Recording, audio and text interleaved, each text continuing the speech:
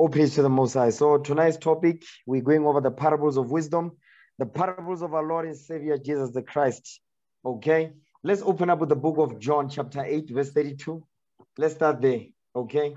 I'm going to go into the topic now, but let's go over John, chapter 8, verse 32.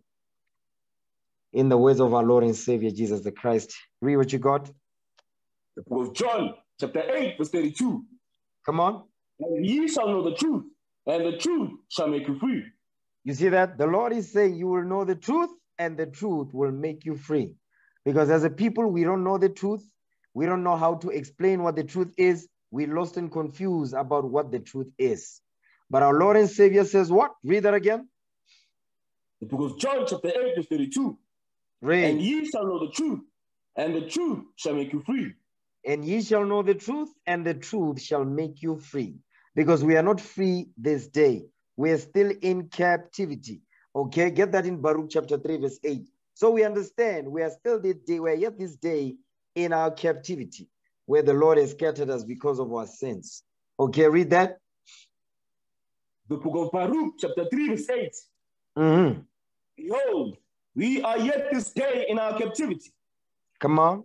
Thou hast scattered us for a reproach and a curse, and to be subject to payment. Read. According to all the iniquities of our fathers, which departed from the Lord our God. You see that? So it says, we are yet this day in our captivity. We are still this day in slavery. You understand? We have not been delivered yet. The Lord is reviving our spirits in these last days. Before the physical deliverance, we must be spiritually delivered. Okay? That's what the Lord our Savior, that's what our Lord and Savior Christ is saying unto us. Go back to John 8:32 again. The book of John, chapter 8, verse 32. Go ahead. And ye shall know the truth, and the truth shall make you free. You shall know the truth, and the truth shall make you free. Why? Because we are yet this day in our captivity. We're still in slavery. You understand? We are still in captivity this day. Understand that thing.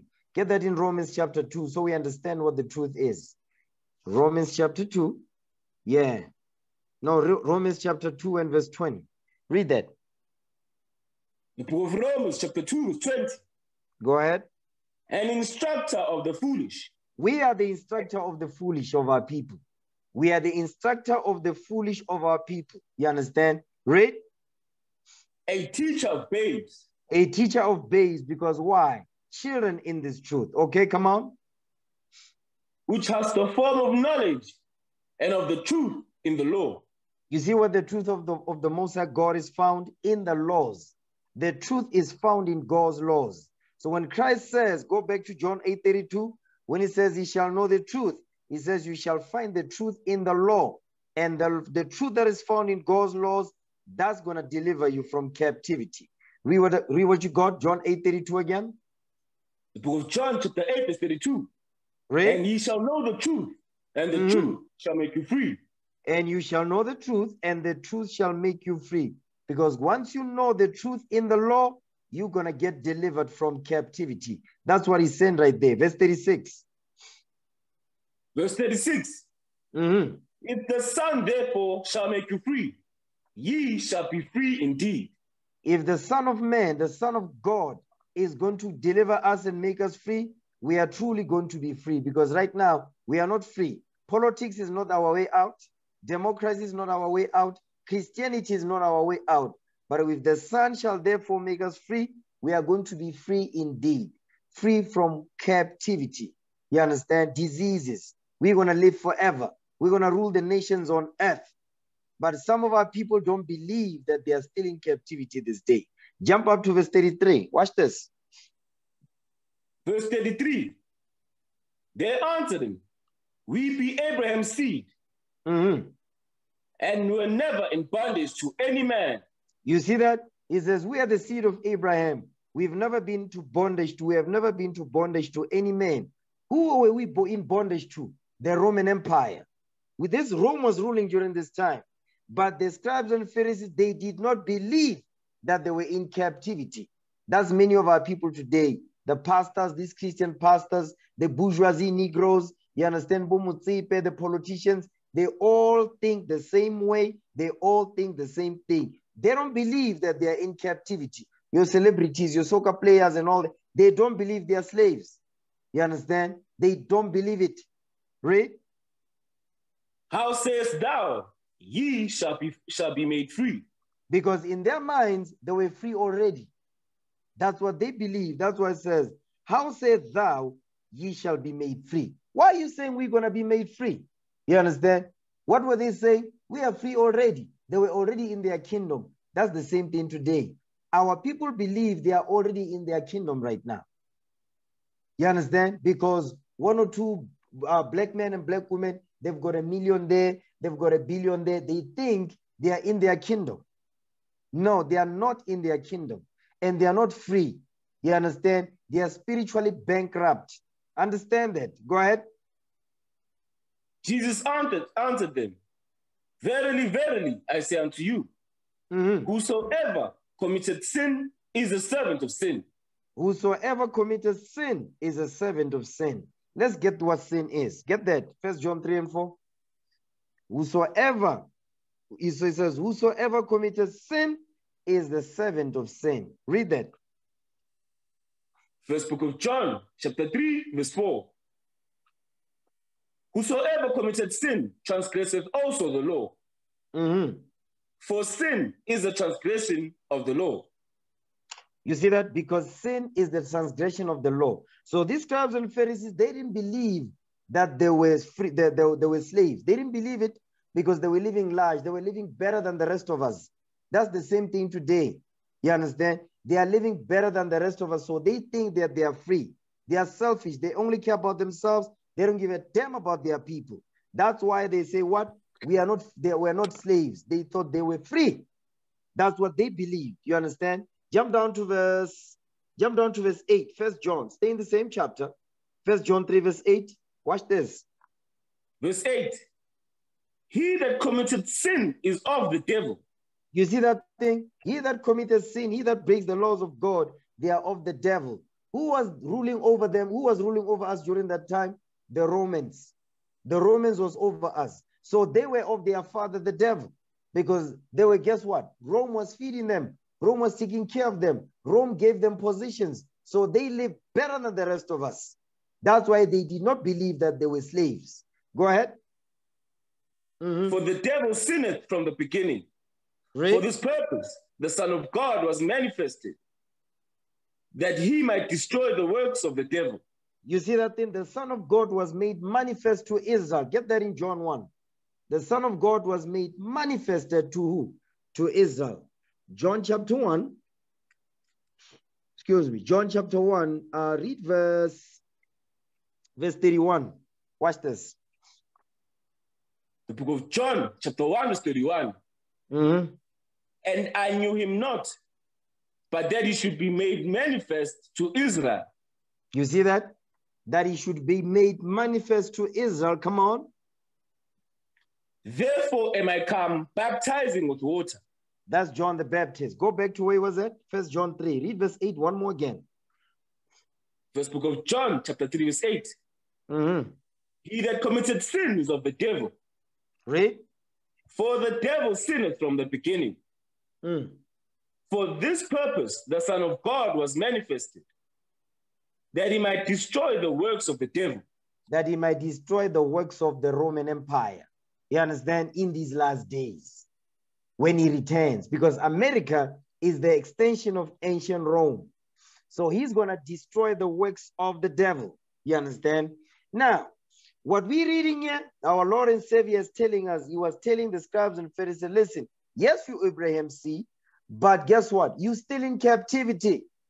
But because they were living better than the rest of us, they did not believe that they were slaves, number one. Number two, they thought they knew the truth, but they did not know the truth. That's why he had to tell them, ye shall know the truth, and the truth shall make you free. Because they were not free. Just because they were living better than the rest of us, it does not mean they was free. You understand? They were given the illusion of freedom. Yeah, watch this. Get that in John chapter 8. Stay in the same chapter, John 8. Read verse 47. The book of John, chapter 8, verse 47. I'm going to show you something. What we read in 1 John 3, verse 8 is the same thing we're going to read now in verse 47. Watch this. It's a follow-up scripture to that. Read it. He that is of God heareth God's words. You see that? He that is of God will hear the word of God, the laws of God. So the scribes and Pharisees, they were not of the Lord. They were of their father, the devil, which is who? Rome. Go ahead. Today it's America, Babylon the Great. Read. Ye therefore hear them not, because ye are not of God. You see that thing? Because you are not of God. Jump up to verse 44. Read. Verse 44. Ye are of your father, the devil. You see that? Yeah, what? Ye are of your father, the devil. Ye are of your father, the devil. Ye are of your father, Rome.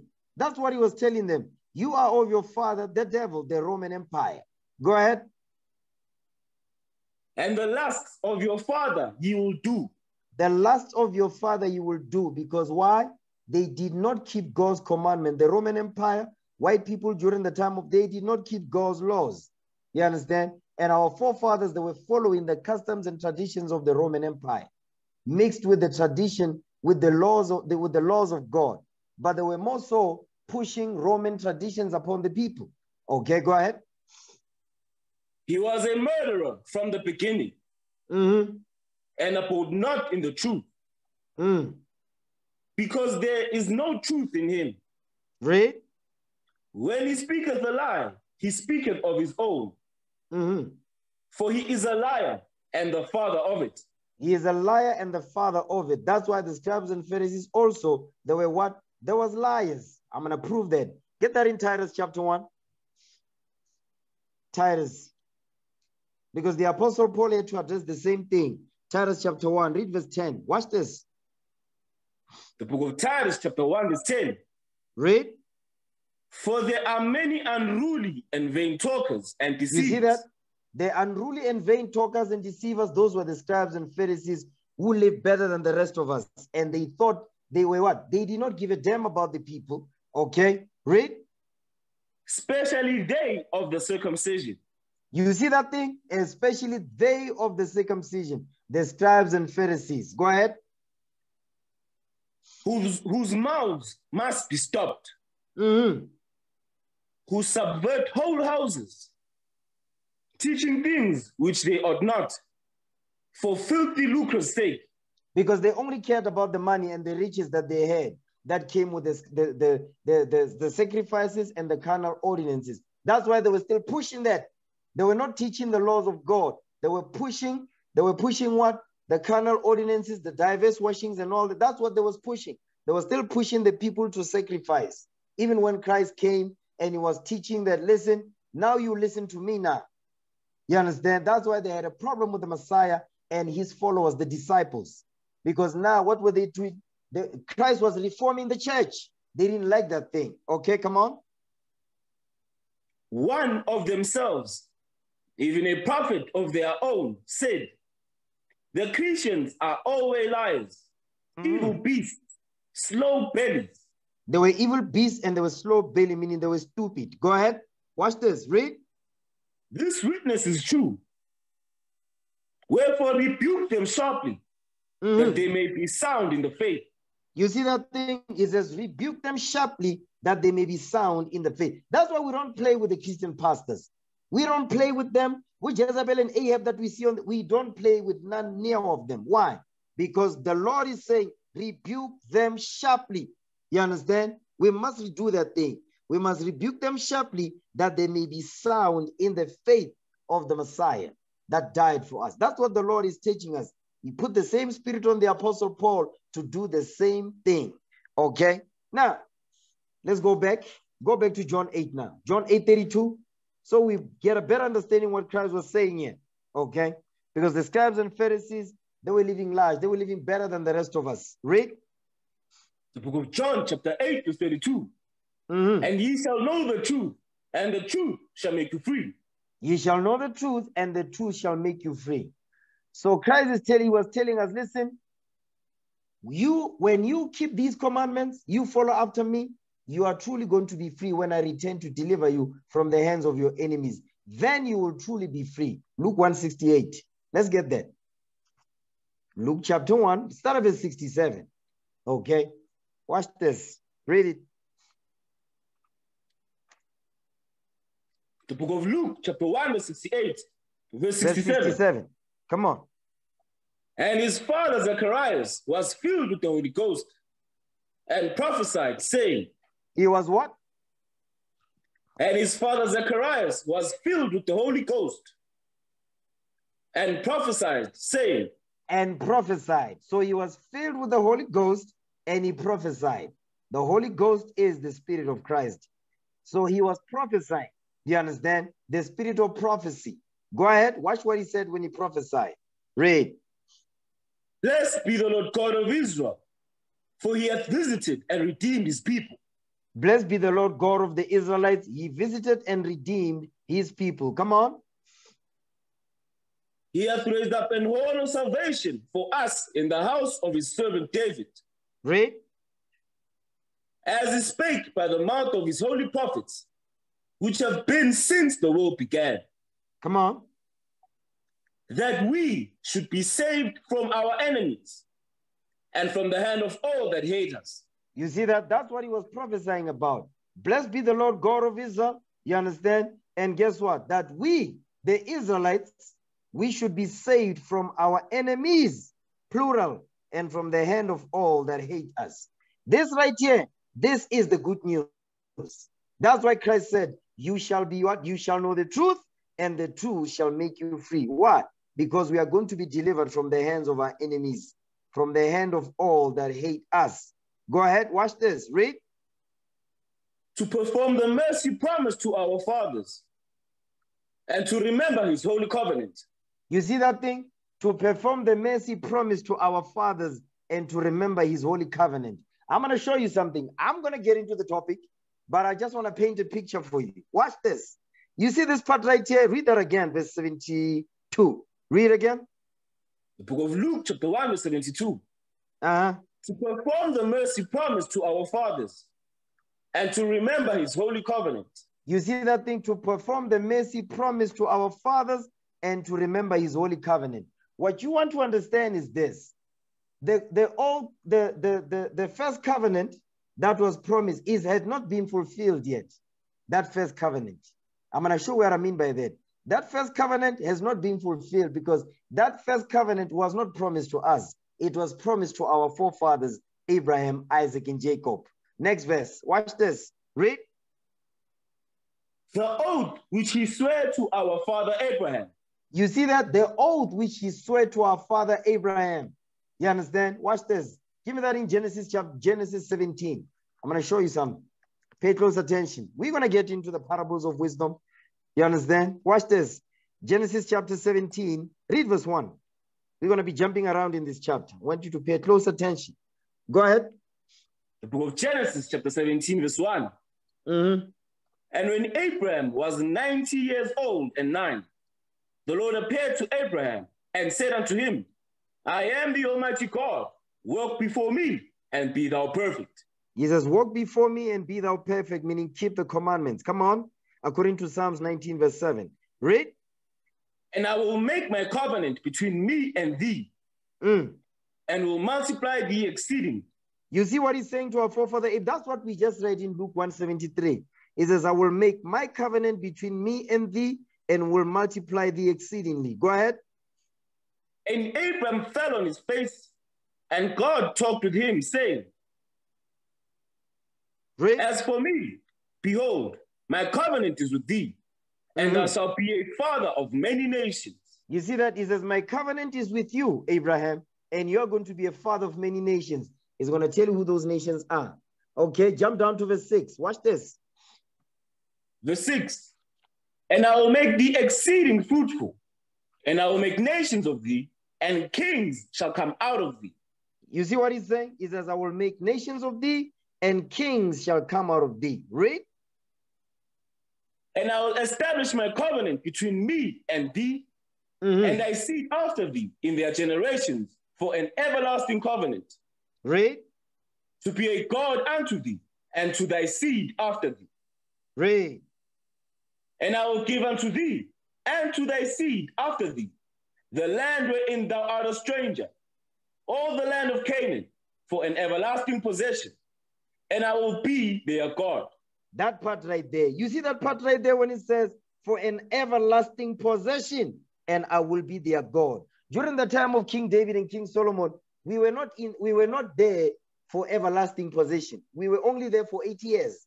For 8 years, we ruled the earth. We had the kingdom of heaven on earth. 8 years. No, it wasn't everlasting. So the covenant that the Lord is making with our forefathers here is everlasting. You understand? So he made that covenant, that everlasting covenant, not with us, but with our forefather Abraham, Isaac, and Jacob. Understand that. The proof of that, watch this. Give me the book of Jeremiah. Give me Jeremiah 31. Jeremiah chapter 31. Watch this thing right here. Okay, Jeremiah chapter 31. Read verse 31. Watch this. The book of Jeremiah, chapter 31, verse 31. Read. Behold, the days come, saith the Lord, that I will make a new covenant with the house of Israel and with the house of Judah. He says, I'm going to make a new covenant with the house of Israel and with the house of Judah. So the new covenant is with Judah and Israel, all 12 tribes together. Come on. Not according to the covenant that I made with their fathers in the day that I took them by the hand to bring them out of the land of Egypt. Stop right there. Stop right there. Not according to what? Read that again, verse 32. The book of Jeremiah, chapter 31, verse 32. Read. Not according to the covenant that I made with their fathers in the day that I took them by the hand to bring them out of the land of Egypt. You see that thing? It says, not according to the covenant that I made with their fathers in the day that I took them by the hand to bring them out of the land of Egypt. Because there was a covenant that the Lord made with us when we came out of Egypt. You understand? It's not the covenant that the Lord made with our forefather Abraham, that everlasting covenant. You understand? Read. Which my covenant they break. They did what? Which my covenant they break.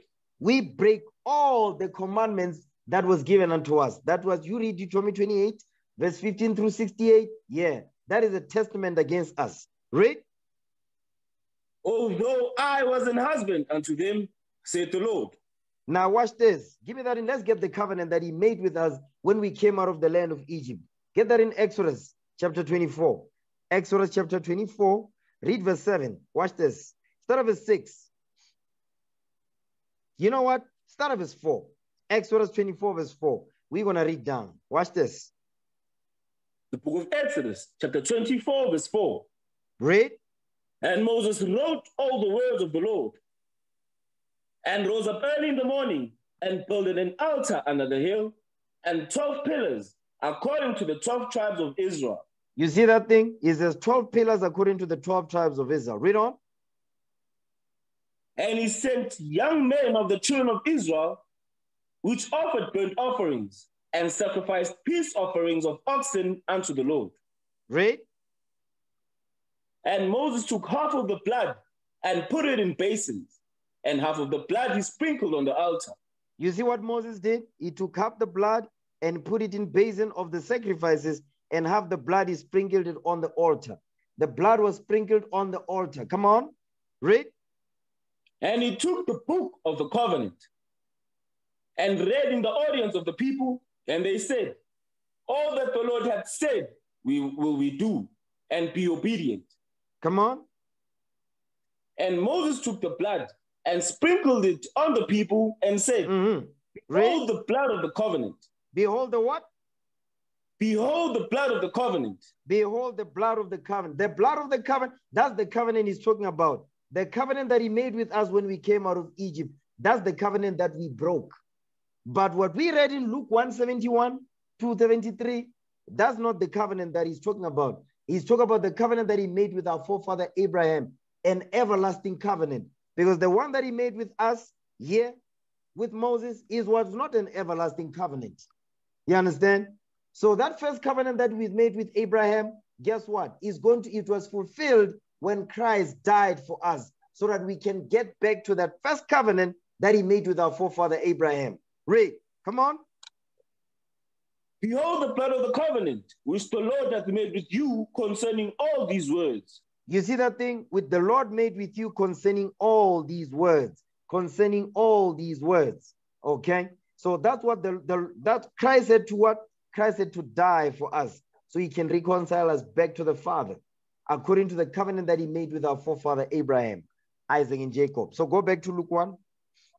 Luke 1, verse 72. Read that again. The book of Luke, chapter 1, verse 72. Read. To perform the mercy promised to our fathers, and to remember his holy covenant. You see that? And to remember his holy covenant. Come on. The oath which he swore to our father Abraham. You see that? The oath that he swore to our father Abraham. That everlasting covenant right there. Remember, that everlasting covenant was not by blood. It was through faith in the Lord and keeping of the commandments. Because that's what our forefather Abraham did. This covenant that of animal sacrifice was added because of what? Get that in Galatians chapter 3, verse 19. Okay. The book of Galatians, chapter 3, verse 19. Go ahead. Wherefore then severeth the law? The law of animal sacrifice, read. It was added because of transgressions. Mm-hmm. Till the seed should come to whom the promise was made. Do you see that? Till the seed should come to whom the promise was made. Who was the promise made to? To our forefather Abraham in Luke 1:73, like we read. Genesis chapter 17, like we read. Till the seed, which is Christ, should come to whom the promise was made. Come on. And it was ordained by angels in the hand of a mediator. That mediator was Moses, our forefather. Okay, now, let's get into the topic now. Give me the book of Mark chapter 7. Give me Mark chapter 7, verse 17. Mark 7:17. Let's start there. Mark chapter 7, verse 17. Watch this. The book of Mark, chapter 7, verse 17. Go ahead. And when he was entered into the house from the people, his disciples asked him concerning the parable. His disciple asked him concerning the parable. What's the parable that is being spoken of here? Jump up to verse 14. Watch this. Verse 14. Mm-hmm. And when he had called all the people unto him, he said unto them, hearken unto me, every one of you, and understand. He says, hearken unto me, every one of you, and understand, and understand. How do we get understanding, brothers? Let's get that. Psalms 111 and 10. He says, hearken unto me, every one of you, and understand. How do we get a good understanding of this Bible? Read what you got. Psalms 111 and 10. The book of Psalms, chapter 111, verse 10. Read. The fear of the Lord is the beginning of wisdom. Mm-hmm. A good understanding have all they that do his commandments. Come on. His praise endureth forever. You see that? A good understanding have all they that do his commandments, and his praise will endure for his praise endures forever. You understand? So we must keep God's commandments to understand what the Lord is saying. Go back. Mark 7, verse 14 again. The book of Mark, chapter 7, verse 14. Mm-hmm. And when he had called all the people unto him, he said unto them, hearken unto me, every one of you, and understand. And understand, because if you keep God's commandments, you're going to understand what I'm about to say. Go ahead.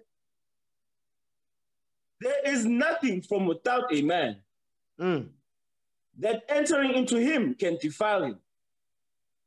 But the things which come out of him, those are they that defile the man. You see what he's saying? He says, there is nothing from without a man that entering into him can defile him. He says, nothing that comes out of the man, meaning what? From without comes into the man can defile him. But the things which come out of him, those are they that defile the man. Go ahead. If any man have ears to hear, let him hear. He says, if any man have spiritual ears, let him understand what he's saying. That's what Christ is saying right there. Okay. Now watch this. Give me Psalms 119, verse 18. Psalms 119. I love that verse right there. Psalms 119, verse 18. I believe that's what I want. Let's read that. Psalms, chapter 119, verse 18. Come on. Open thou mine eyes, that I may behold wondrous things out of thy law. That's what we're praying for. We're praying for the Most High God to open our spiritual eyes that we may see wondrous things out of his laws. You understand? Jump down to 104.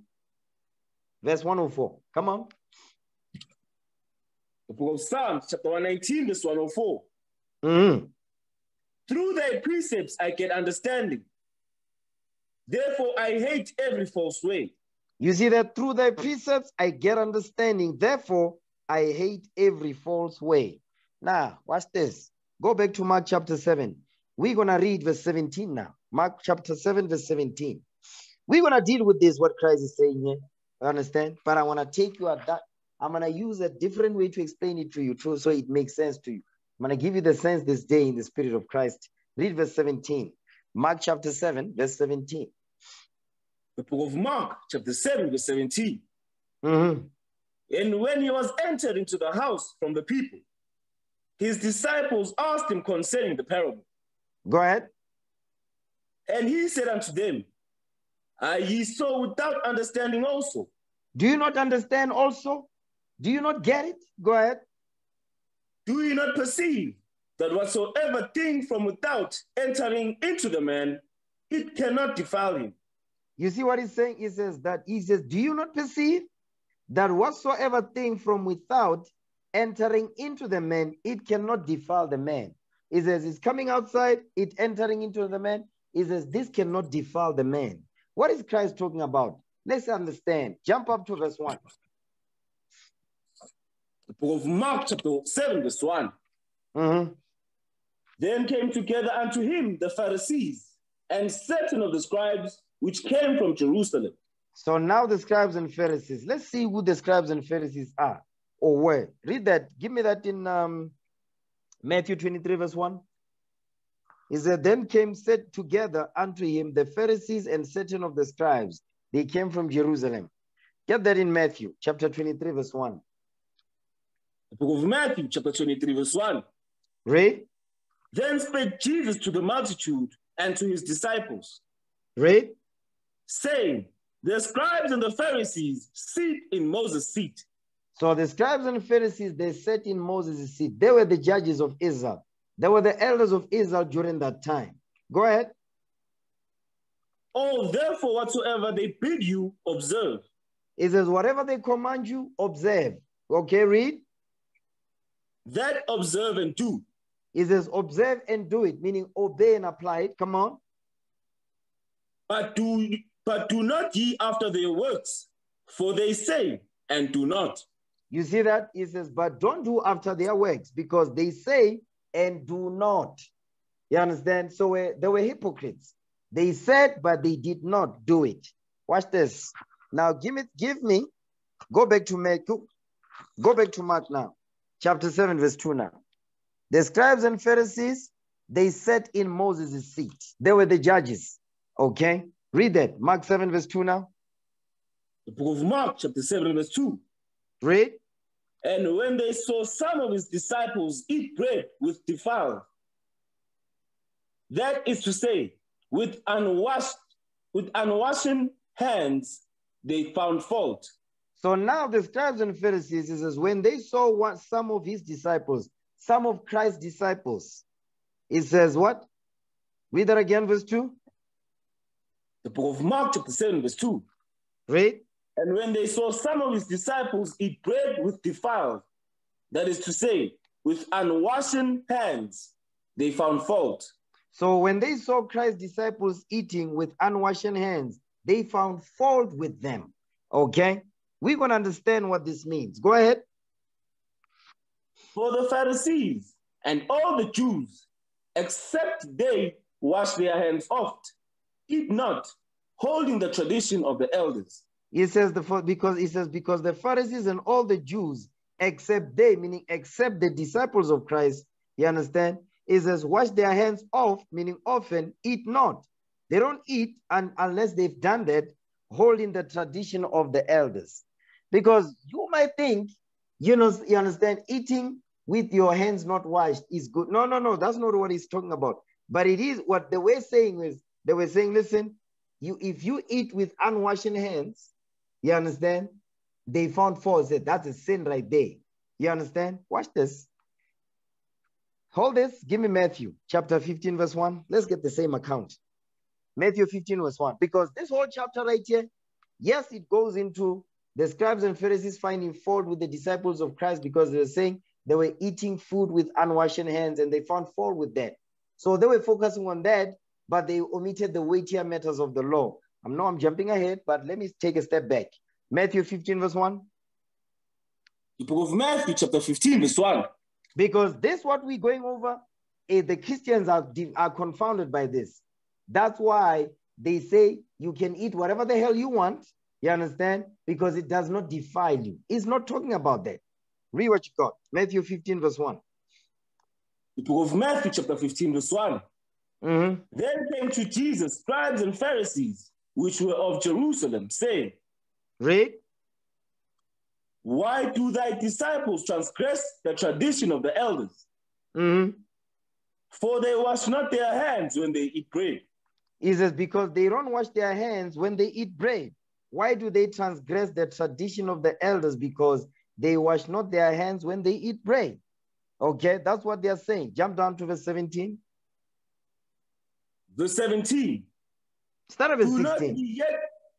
Start at verse 16. We're going to read down. The book of Matthew, chapter 15, verse 16. Go ahead. And Jesus said, Are ye also yet without understanding? Are ye also yet without understanding? He's going through the same account. Go ahead. Do not ye yet understand that whatsoever entereth in at the mouth goeth into the belly and is cast out into the throat? You see what he's saying? He says, don't you understand that whatsoever entereth in at the mouth goeth into the belly? Meaning what you put in your mouth, it goes into your belly and you crap it out. That's what Christ is saying. Read on. But those things which proceed out of the mouth cometh forth from the heart, and they defile the man. You see what he's saying? But those things which proceed out of the mouth come forth from the heart. They come from your conscience, your mind. Those are the things that defile the man. Keep going. For out of the heart proceed evil thoughts, murders, adulteries, fornications, thefts, false witness, blasphemies. Come on. These are the things which defile a man. These are the things which defile a man. I'm going to deal with that later on. Go ahead. But the part I want is this right here. Read. But to eat with unwashed hands defileth not a man. But to eat with unwashed hands, that does not defile the man. You understand? So he was not saying you can eat whatever you want. The moral of the story was to eat with unwashed hands, that does not defile you. He wasn't saying you eat whatever you want, it goes into the belly, it goeth out. No, they were talking about eating with unwashed hands. That's what the parable is about. Now let's begin to go into the details of this thing. Go back to Mark now. Go back to Mark chapter 7. Okay, read verse 2 again. The book of Mark chapter 7, verse 2. Go ahead.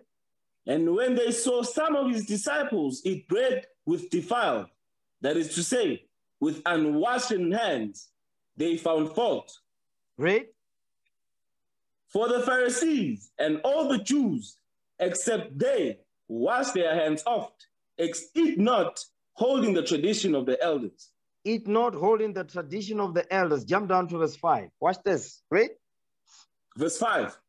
Then the Pharisees and scribes asked him, Why walk not thy disciples according to the tradition of the elders, but eat bread with unwashed hands? But eat bread with unwashed hands. He says, why are they not walking according to the tradition of the elders? That's what they are asking right there.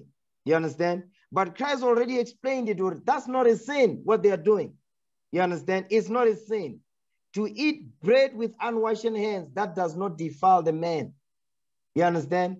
It does not defile the man. Christ already explained what defiles the man. That which goeth out of the mouth because it comes from your mind. You understand? That's what Christ was explaining right there. Or watch this.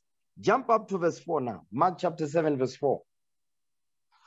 The book of Mark chapter 7, verse 4. Mm-hmm. And when they come from the market, except they wash, they eat not. Mm-hmm.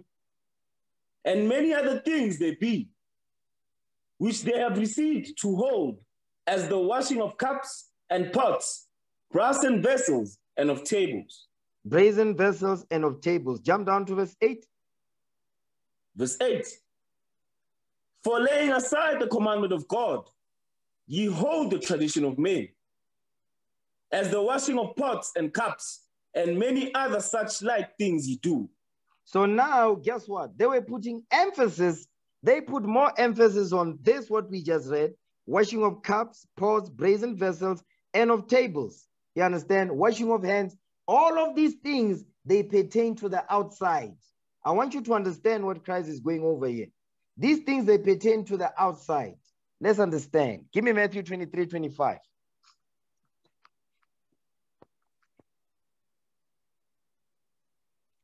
The book of Matthew, chapter 23, verse 25. Go ahead. Woe unto you, scribes and Pharisees, hypocrites! For ye may clean the outside of the cup and of the platter, but within they are full of extortion and excess. You see what he was explaining really? What was going on here? They only cared about what it looks on the outside. They did not care about what? They did not deal with the mind. They only dealt with what's on the outside, but as pertaining to the conscience, they didn't deal with that. That's what Christ is explaining here. They were not good judges. They were evil judges. Read that again, verse 25. The book of Matthew, chapter 23, verse 25. Woe unto you, scribes and Pharisees, hypocrites! For ye may clean the outside of the cup and of the platter, but within they are full of extortion and excess. You see that thing? It says, ye clean the outside of the cup and of the platter, but within they are full of extortion and excess, because they were extorting the people. You understand? They were greedy upon the people. That's what they was doing. They were focusing on the outside, making themselves look good. Everything was good for them. But guess what? When it comes to the laws of God as pertain to the conscience, they didn't give a damn about that thing. Jump down to verse 27. Verse 27. Woe unto you, scribes and Pharisees, hypocrites! For ye are like unto whited sepulchres, which indeed appear beautiful outward, but are within full of dead men's bones, and of all uncleanness. You see that? And of all uncleanness. So they're so busy cleaning on the outside, but on the inside, they were full of what? They were full of dead men's bones. They were full of garbage. They were full of BS. That's what the Lord is telling them. Go ahead, verse 28. Even so, ye also outwardly appear righteous unto men. But within ye are full of hypocrisy and iniquity. You see that thing? That was their problem. They were too busy focusing on the cleaning of the cups and pots and brazen vessels and of tables. They were focusing on what? On the outside, what it looks, how they appear to men. Jump up to verse 5. Matthew 23 and 5. Watch this. The book of Matthew, chapter 23, verse 5. But all their works they do for to be seen of men. You see that thing? That's the reason why Christ was getting on them. Because they did these things to be seen of men. They did not care about the people.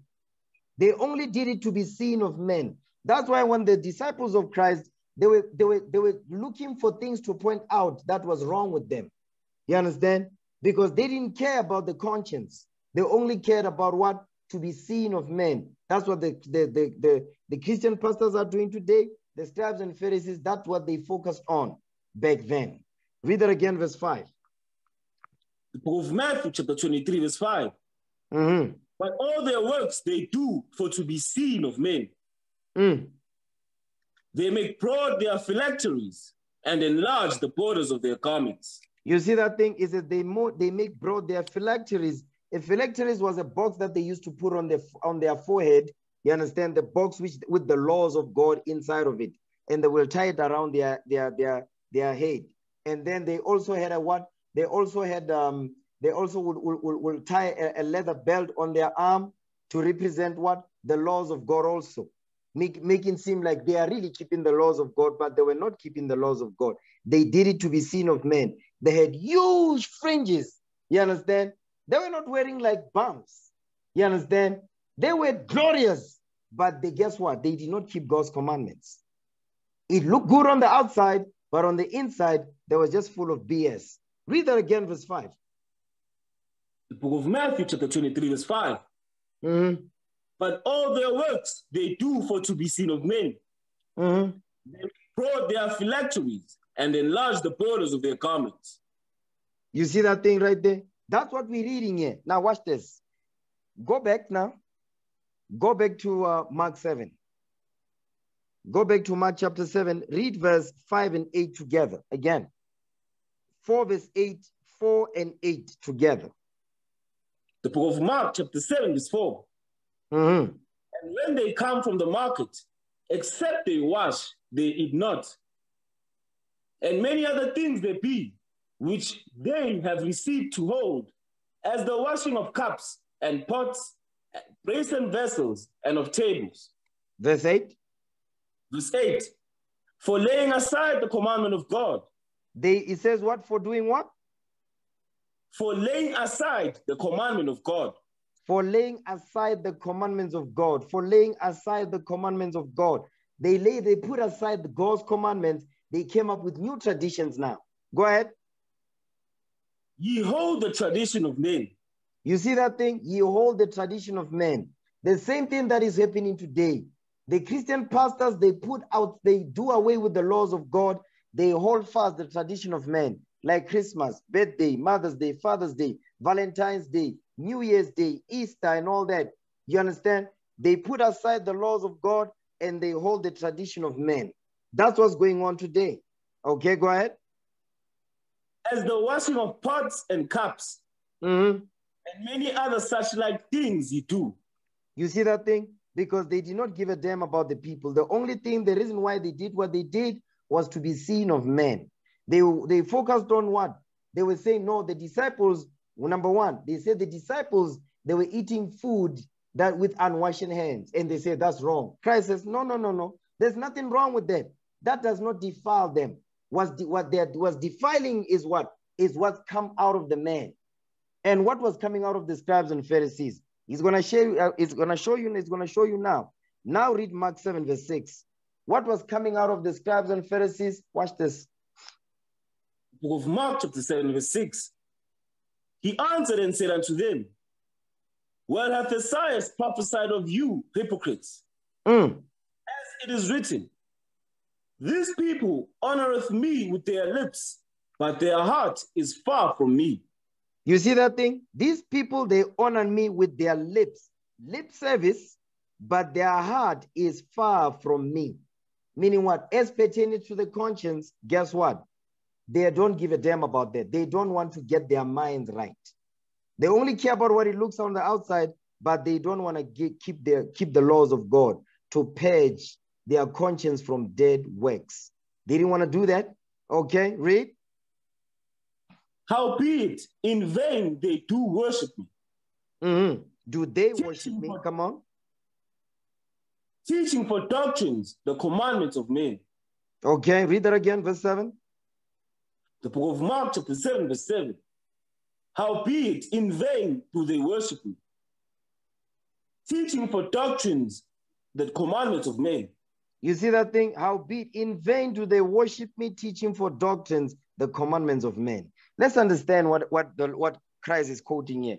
Give me that in Isaiah 29 verse 10. We're going to start a little bit higher. Isaiah 29 verse 10. Watch this. The book of Isaiah chapter 29 verse 10. Read. For the Lord hath put out upon you the spirit of deep sleep, and hath closed your eyes. The prophets and your rulers, the seers hath he covered. You see that the Lord is doing what? He's poured upon the rulers the spirit of deep sleep. He's prophesying about the scribes and Pharisees. He poured upon them the spirit of deep sleep and he closed their eyes. The prophets and your rulers, the seers, had he covered. He covered their eyes and their ears. They cannot understand what the Bible is saying. Read on.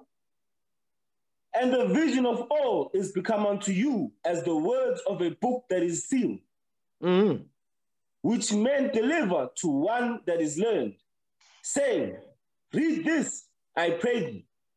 He saith, I cannot, for it is sealed. Because it is sealed. They cannot understand that. It is sealed. The sealing what? Is the laws of God. The only way to open the seal is through God's commandments. Get that in Isaiah. Okay. Isaiah chapter 8. Isaiah chapter 8, verse 16. Watch this. The book of Isaiah chapter 8, verse 16. Read.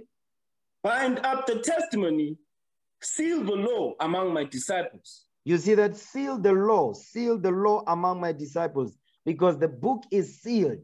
The only way to open it, Christ is the only one that can open the seals of this book and to give us understanding. You understand? And to get understanding, we must obey what it says. That's what he's saying right there, according to Psalms 111 and 10. Go back to Isaiah 29 now. Isaiah 29, verse 12. The book of Isaiah, chapter 29, verse 12. Come on. And the book is delivered to him that is not learned, saying, read this, I pray thee. And he saith, I am not learned. That's the Christian pastor today. Go ahead, watch this. Wherefore the Lord saith, for as much as this people draw near me with their mouth and with their lips do honor me. Stop right there. I want you to understand what's going on here. It says, for as much as these people draw near me with their mouth and with their lips do honor me. With their lips do honor me. Hold this. We coming right back. Go back to Matthew 23, verse 1 again. The book of Matthew, chapter 23, verse 1. Go ahead. Then spake Jesus to the multitude and to his disciples. Read. Saying, the scribes and the Pharisees sit in Moses' feet. Oh, therefore, whatsoever they bid you observe, that observe and do. Stop right there. You see what he's saying? He says, all therefore, whatsoever they bid you observe, that observe and do. That observe and do. Come on. But do not ye after their works, for they say and do not. You see that? For they say and do not. With their lips do honor me, but their hearts is removed far from me. That's what he's saying right there. And I'm going to give you some examples of what they were saying also. You understand? Putting aside the commandments of God by their traditions. Go back to where he was at. Isaiah 29. Read verse 13 again. The book of Isaiah, chapter 29, verse 13. Read. Wherefore the Lord said, for as much as this people draw near me with their mouth and with their lips to honor me, but have removed their heart far from me, and their fear toward me is taught by the precept of men.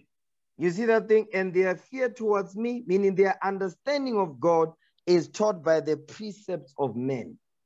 Men-made traditions, philosophies of men. You understand? But watch this now. Give me the book of Matthew 23, verse 13. Matthew 23, because Christ was getting on the scribes and Pharisees. Isaiah is doing the same thing in the spirit of Christ. Watch this. Matthew 23, verse 13. The book of Matthew, chapter 23, verse 13. Read. But woe unto you, scribes and Pharisees, hypocrites. You see that? Woe unto you, scribes and Pharisees, hypocrites, for they say and do not. Read.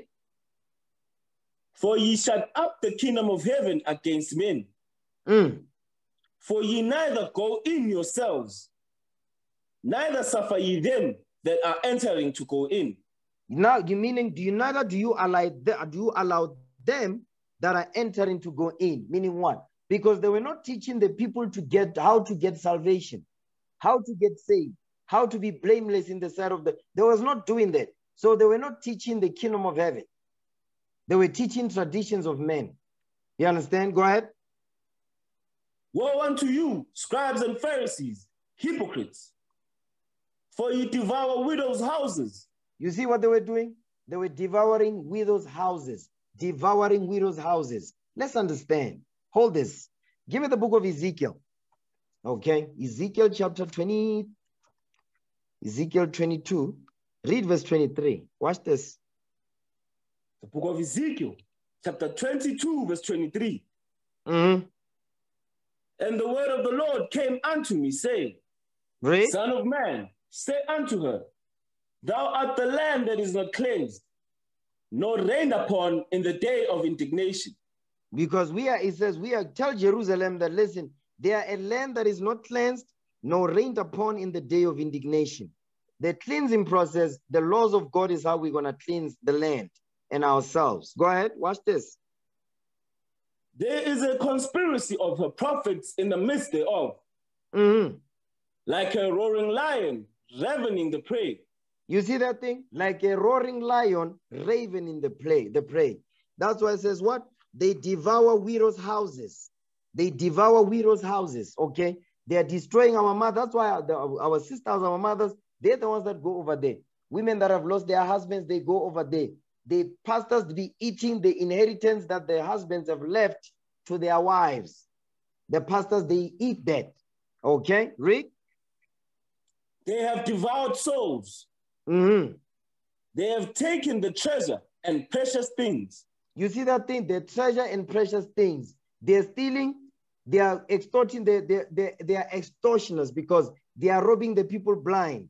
The little money they have left, they have to give it to the pastor. Go ahead. Come on. They have made her many widows in the midst thereof. You see that? They've made many widows in the midst thereof. Go ahead.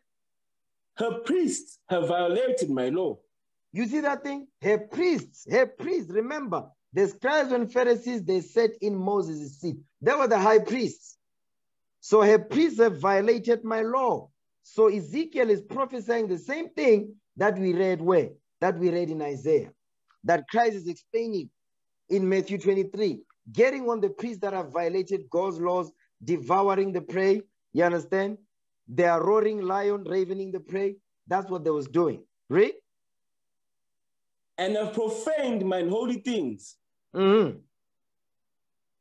have put no difference between the holy and profane. Neither have they showed difference between the unclean and the clean.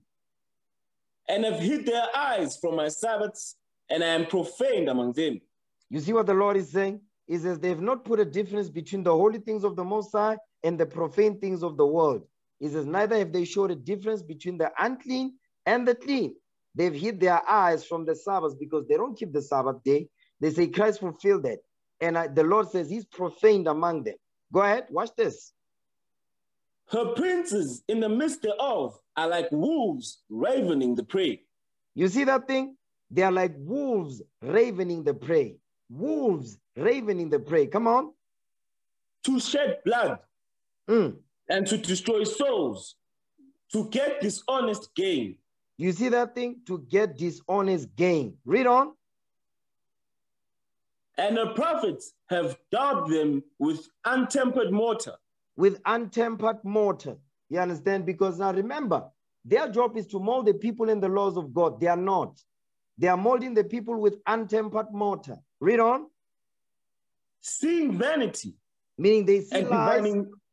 They see vanity. Meaning what? Lies. They cannot see the truth. Why? Because they are profane. They are abominable. They are defiled. Read. And divining lies unto them, saying, Thus saith the Lord God, when the Lord hath not spoken. You see that thing? Thus saith the Lord, when the Lord hath not spoken unto them. Watch this. Give me that in Lamentations, because Jeremiah explained the same thing. Lamentations chapter 2. Lamentations 2, read verse 14. Watch this. The book of Lamentations, chapter 2, verse 14. Come on. Thy prophets have seen vain and foolish things for thee. You see that? Your prophets have seen vain and foolish things for you. Now, the pastors, these pastors are clueless. They're just dumb.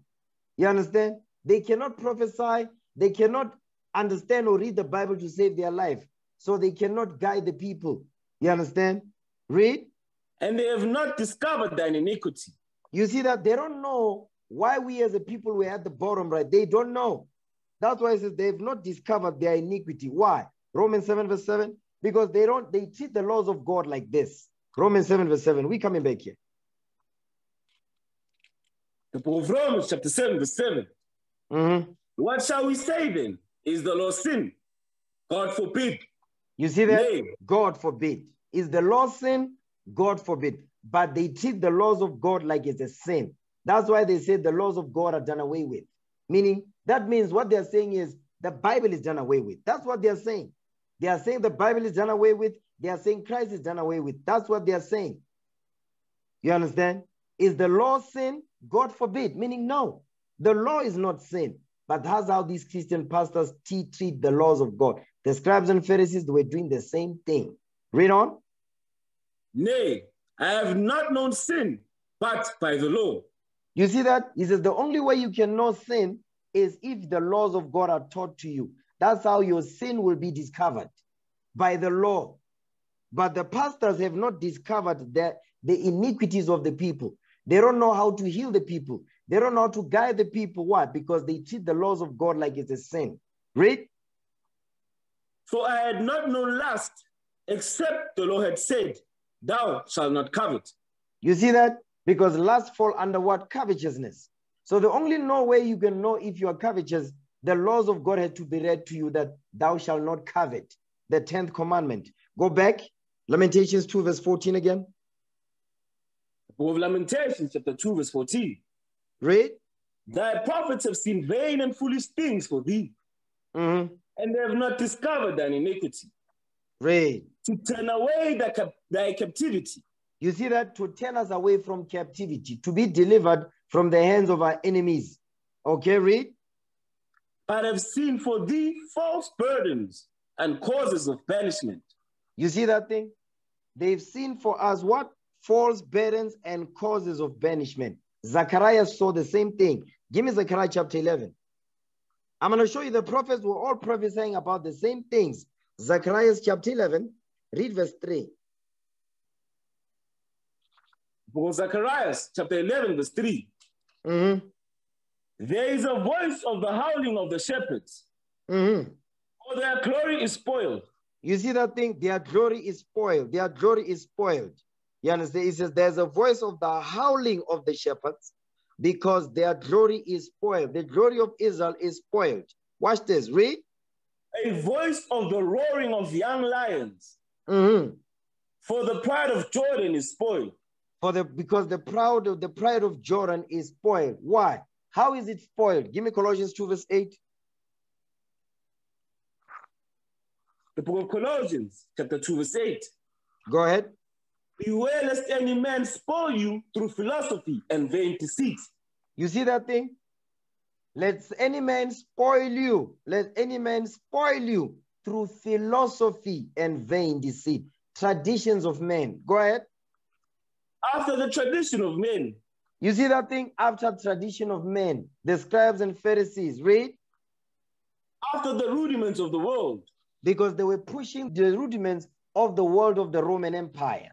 Okay, come on. And not after Christ. Because they were not teaching after Christ. Because they hated Christ when he walked the earth. And the disciples that followed after him. You understand? So go back. Zechariah chapter 11 verse 3 again. The book of Zechariah chapter 11 verse 3. Read. There is a voice of the howling of the shepherds, for their glory is spoiled.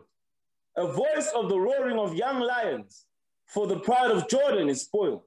Read. Thus saith the Lord my God, feed the flock of the slaughter. It says, feed the flock of the slaughter. Because our people are catching hell, and the shepherds pity them not. They don't give a damn. They are blind. They are full. They only care about their belly and what's in their pockets. They don't care about the people. Go ahead. Whose possessors slay them and hold themselves not guilty. You see that thing? The people that possess us, the people that are possessing us today, they are killing us. They are destroying. They are lynching us. They are what? They are mistreating us. They are oppressing us under apartheid, colonization, forced migration, so on and so forth. You understand? Go ahead. And they that sell them say, blessed be the Lord. For I am rich. And they that sell them say, blessed be the Lord. Meaning the people that sold us, into captivity, they say, blessed be the Lord. Why? Go ahead. For I am rich. They got rich through them selling us during the slave trade. Watch this. Come on. And their own shepherds pity them not. You see that? And their own shepherds pity them not. Who's those shepherds? The scribes and Pharisees that sat in Moses' seat. Because Zechariah here is prophesying about the coming of the Messiah. That's what he's prophesying about. And what was going to take place during when he walked the earth and when he was going to be killed. You understand? And their own shepherds pity them not, because we are under Rome. Rome was oppressing us. Today we are under America. America is oppressing us. You understand? And our own shepherds pity us not. Because the Christian pastors, they're supposed to be the shepherds, but they are not. You understand? They are not the shepherds. Let's go back to Ezekiel now. I'm showing you different prophets were prophesying about what the scribes and Pharisees will do. So Christ was not speaking anything new. You understand? Read that in Ezekiel. Ezekiel 22, read verse 29 now. The book of Ezekiel, chapter 22, verse 29. Mm-hmm. The people of the land have used oppression and exercised robbery. You see that thing? They were oppressing us and they were robbing us. Come on. And have vexed the poor and needy. Mm-hmm. They have oppressed the stranger wrongfully. You see that thing? They've oppressed the stranger wrongfully, because we're being oppressed by our own people, because they were being empowered by Rome. That's the same thing today. The Christian pastors, they are empowered by America. America empowers them, and they push the same garbage to us to oppress us spiritually, mentally, and physically. That's what they're doing. But the prophets are back. We're going to shut this whole thing down in the spirit of the Messiah. Understand that thing. Now, let's go back. Let's go back to Matthew. Go back to Matthew 23, because that's where we were. Matthew chapter 23. Read verse 14 again. Book of Matthew, chapter 23, verse 14. Mm-hmm. Woe unto you, scribes and Pharisees, hypocrites, for ye devour widows' houses, and for a pretense make long prayer. You see that thing? For pretense, that's why they've got prayer warriors.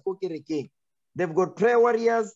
They've got overnight prayer. You understand? With the ushers, they say they're praying for 3 hours, 12 hours, all night prayers. That's the scribes and Pharisees. That's what's going on in that Christian church.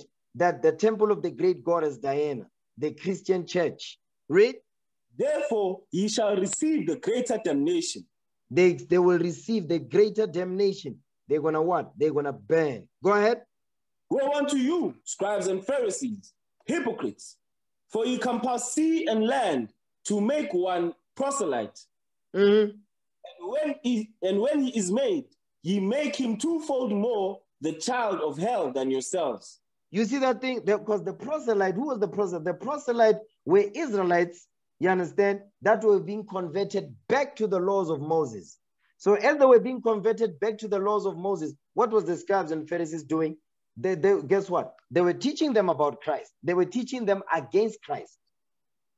They were being converted back to the laws of Moses because why? They were following the traditions of the other nations. You understand? So as they were coming back, they were being converted back to the laws of Moses. Guess what? They were destroying them even also. That's what the scribes and Pharisees was doing. Okay, read that again, verse 15. Book of Matthew, chapter 23, verse 15. Mm-hmm. Woe unto you, scribes and Pharisees, hypocrites, for ye compass sea and land to make one proselyte. And when he is made, ye make him twofold more the child of hell than yourselves. You see that thing? It says, now the people come to you to get healed. They get converted back to the laws of Moses to learn and all that, but you make them, when they came in, they were fine. Before they came in, they were fine. But once they came in, they were worse than the way they were before they first came in. That's what he's telling them. And that's what the Christian church is about. Because the Christian church is turning our people against God. The Christian church is making our people to be atheists. Understand it? Because atheists are non-believers. They don't believe in God. So our people in the Christian church, they don't believe in the God of this Bible. So therefore, guess what they are? They are atheists. That's what they are. And that's the product of Christianity. That's what Christianity pushes. Doctrines of devils. Okay? Now, let's go back. Go back to Isaiah. Isaiah chapter 29, verse 13 again. You know what? Matthew 23, jump down to verse 23. Let's read verse 23. Then we'll go back to Isaiah. Book of Matthew, chapter 23, verse 23. Woe to you, scribes and Pharisees, hypocrites, for ye pay tithe of mint and anise and cumin, and have omitted the weightier matters of the law, judgment, mercy, and faith. These ought ye to have done, and not to leave the other undone. You see what he's saying? So he says the way hypocrites, he says, because he says he paid tithe of mint and anise and cumin, and they omitted the weightier matters of the law. So was he saying, don't pay 10% of your mint, your anise, your cumin? No, he wasn't saying that. He was saying, but you must prioritize these things. You understand? You've omitted the weightier matters of the law, meaning focus on the more important laws and the least important laws. He wasn't saying the least one were not important, but they did not take higher priorities than what? Than the weightier matters of the law. Like what? Judgment, mercy, and faith. Those things, they come first, okay? These ought ye to have done and not leave the other undone. He's not saying stop doing the, giving the tithe of the mint, the anise, and the cumin. He's saying, but you must prioritize these things. They were not doing that. They were not doing that. You understand? Now watch this. Go back to Isaiah 29. Read verse 13 again now. Book of Isaiah, chapter 29, verse 13. Read. Wherefore the Lord said, for as much as this people draw near me with their mouth and with their lips do honor me, Read. but have removed their heart far from me, and their fear toward me is taught by the precept of men. You see what he's saying? And he says, but have removed their hearts far from me. Meaning with their minds, they didn't serve the law of God with their minds. They removed their minds far from the Most High. The same mind that must be purged of those dead works. They didn't want that. You understand? It says, and their fear towards me, meaning their understanding of God is taught by the precepts of men, because they were following Roman customs. You understand? And Rome was taking care of them. Likewise today, Butiri Jakes, Bukreflo Dollar, you understand? Bu Pastor Chris, Bubushiri, Bumboro. Guess what? That's the same thing today. You understand? But watch this. Keep going. Read verse 14. Therefore, behold, I will proceed to do a marvelous work among this people. Even a marvelous work and a wonder.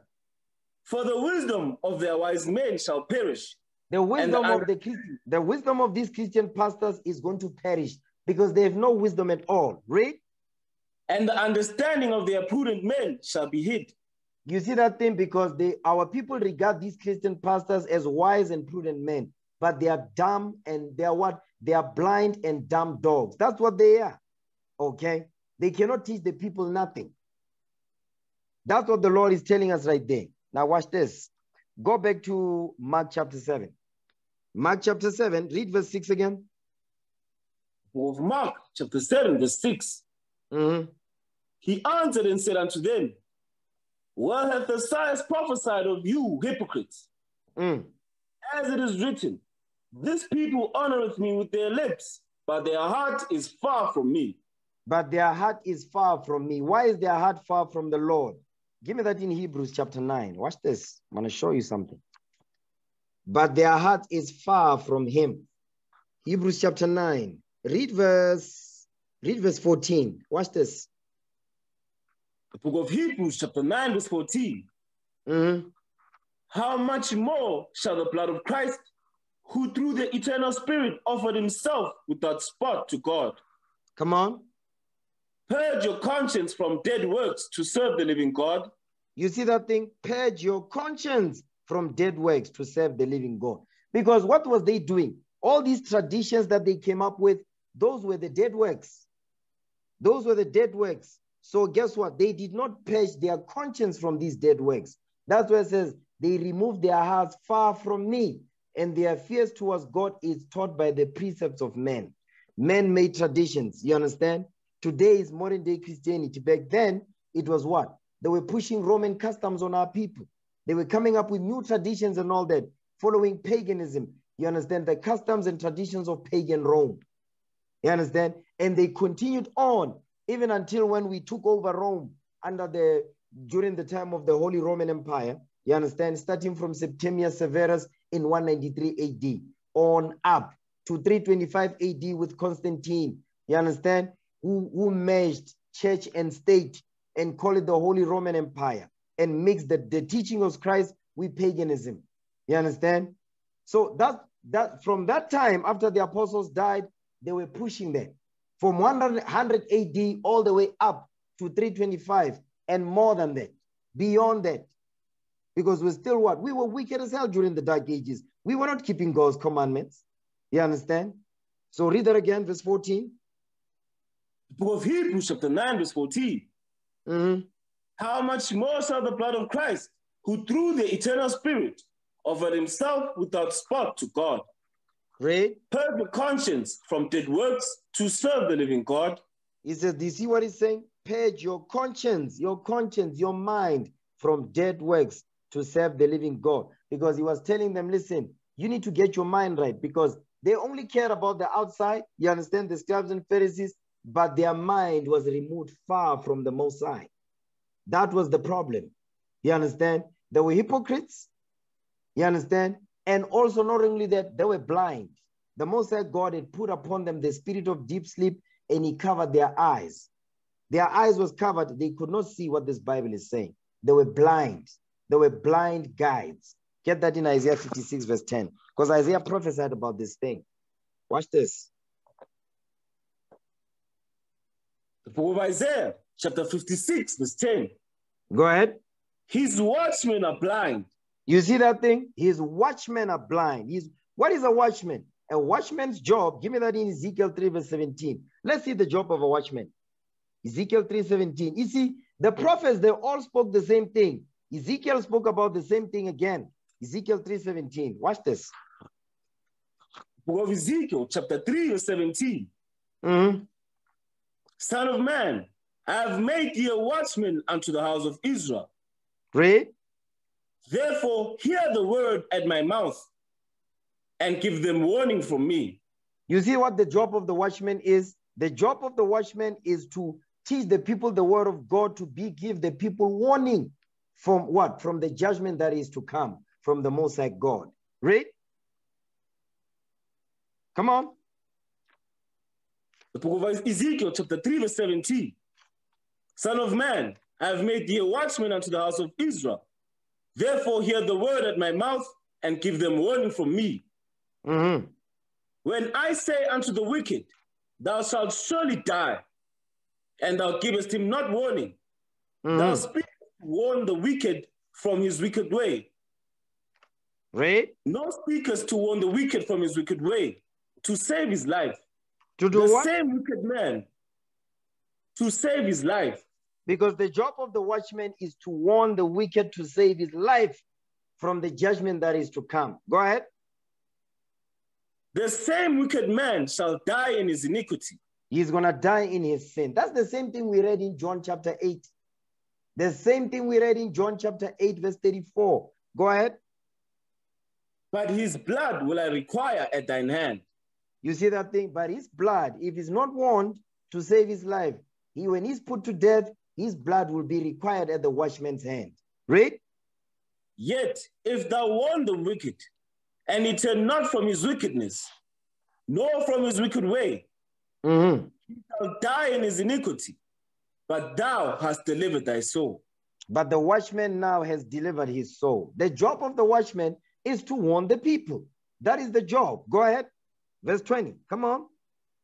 Again, when a righteous man doth turn from his righteousness and commit iniquity, and I lay a stumbling block before him, he shall die.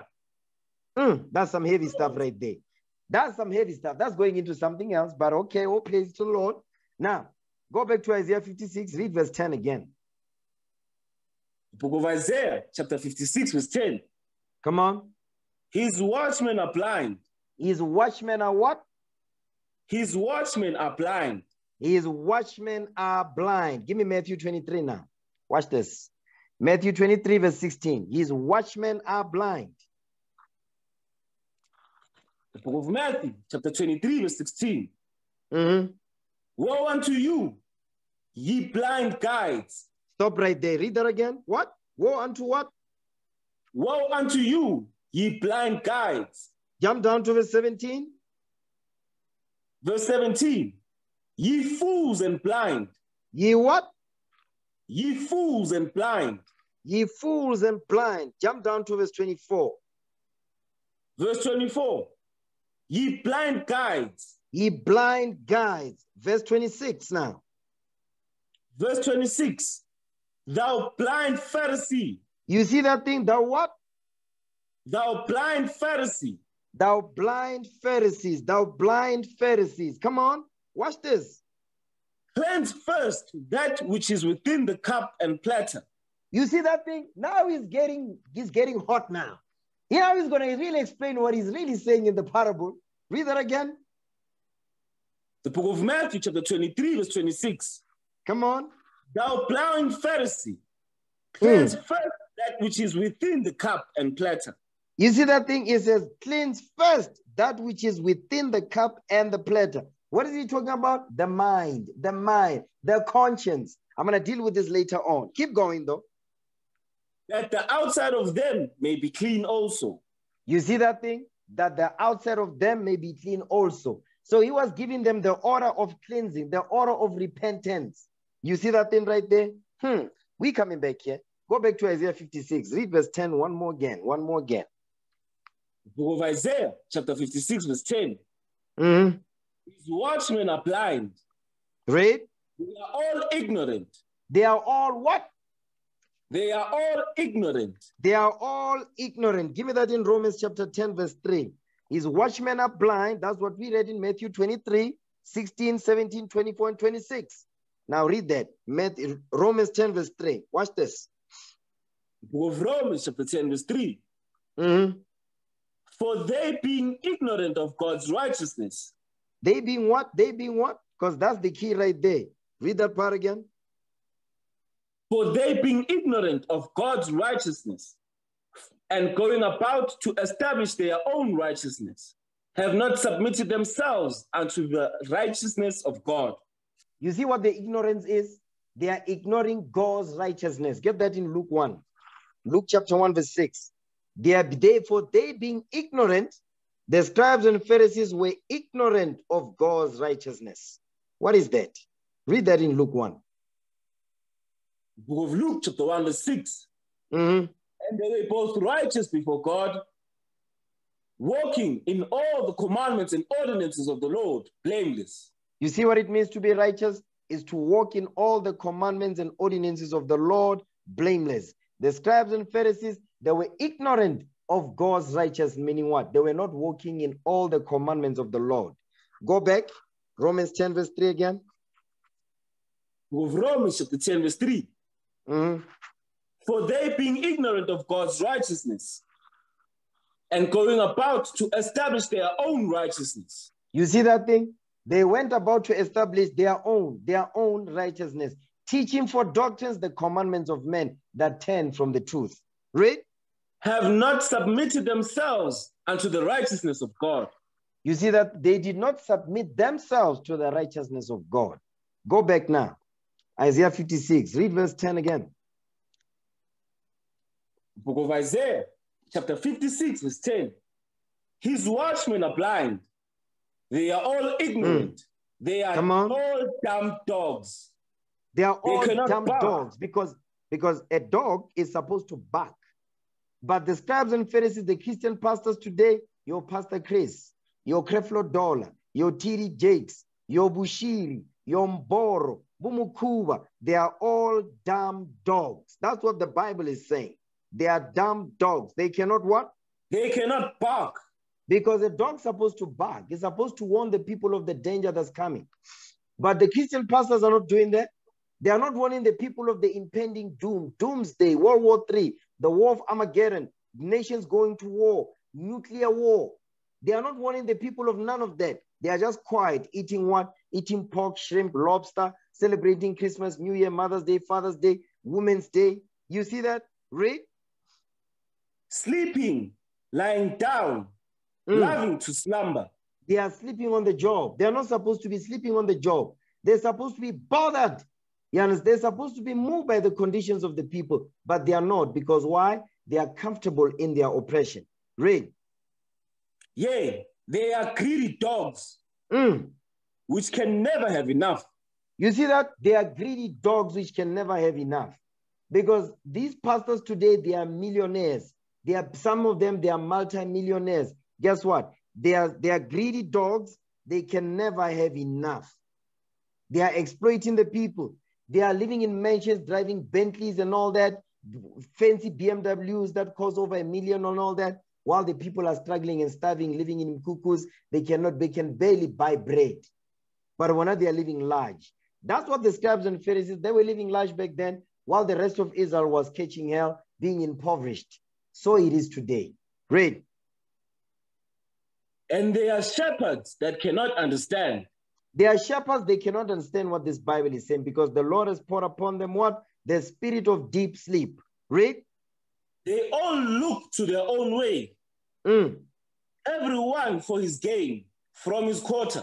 You see that thing? Everyone for his gain from his quarter. Meaning they're only doing this is for financial gain. Everybody just wants to have money. Guess what? They're opening a church now. You understand? The same thing. What is the other sect? Politics, which is two sides of the same demonic coin. Christianity and politics is the same thing. You understand? It's a demon with two faces, but it's the same thing. That's why people are becoming tenderpreneurs. What's the difference? The same thing, because they are all moving in the same spirit. Okay. Now, go back to Mark now. Okay. Go back to Mark chapter 7. Mark 7, read verse 6 again. Book of Mark, chapter 7, verse 6. He answered and said unto them, well, as the Messiah prophesied of you hypocrites, as it is written, this people honoreth me with their lips, but their heart is far from me. Read. Howbeit, in vain do they worship me, teaching for doctrines the commandments of men. You see that thing? Howbeit, in vain do they worship me, teaching for doctrines the commandments of men. Watch this. Give me the book of Exodus chapter 20. Exodus 20, read verse 7. Howbeit, in vain do they worship me, teaching for doctrines the commandments of men. Watch this. Exodus 20, verse 7. Watch this. Book of Exodus chapter 20, verse 7. Thou shalt not take the name of the Lord thy God in vain. You see that? Thou shalt not take the Lord thy God in vain. This is the third commandment. Go ahead.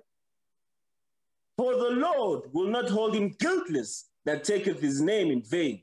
Let's see what it means to take the name of the Lord our God in vain. Give me that in Proverbs chapter 30, verse 7. Proverbs 30, verse 7. Thou shalt not take the name of the Lord thy God in vain. Read that.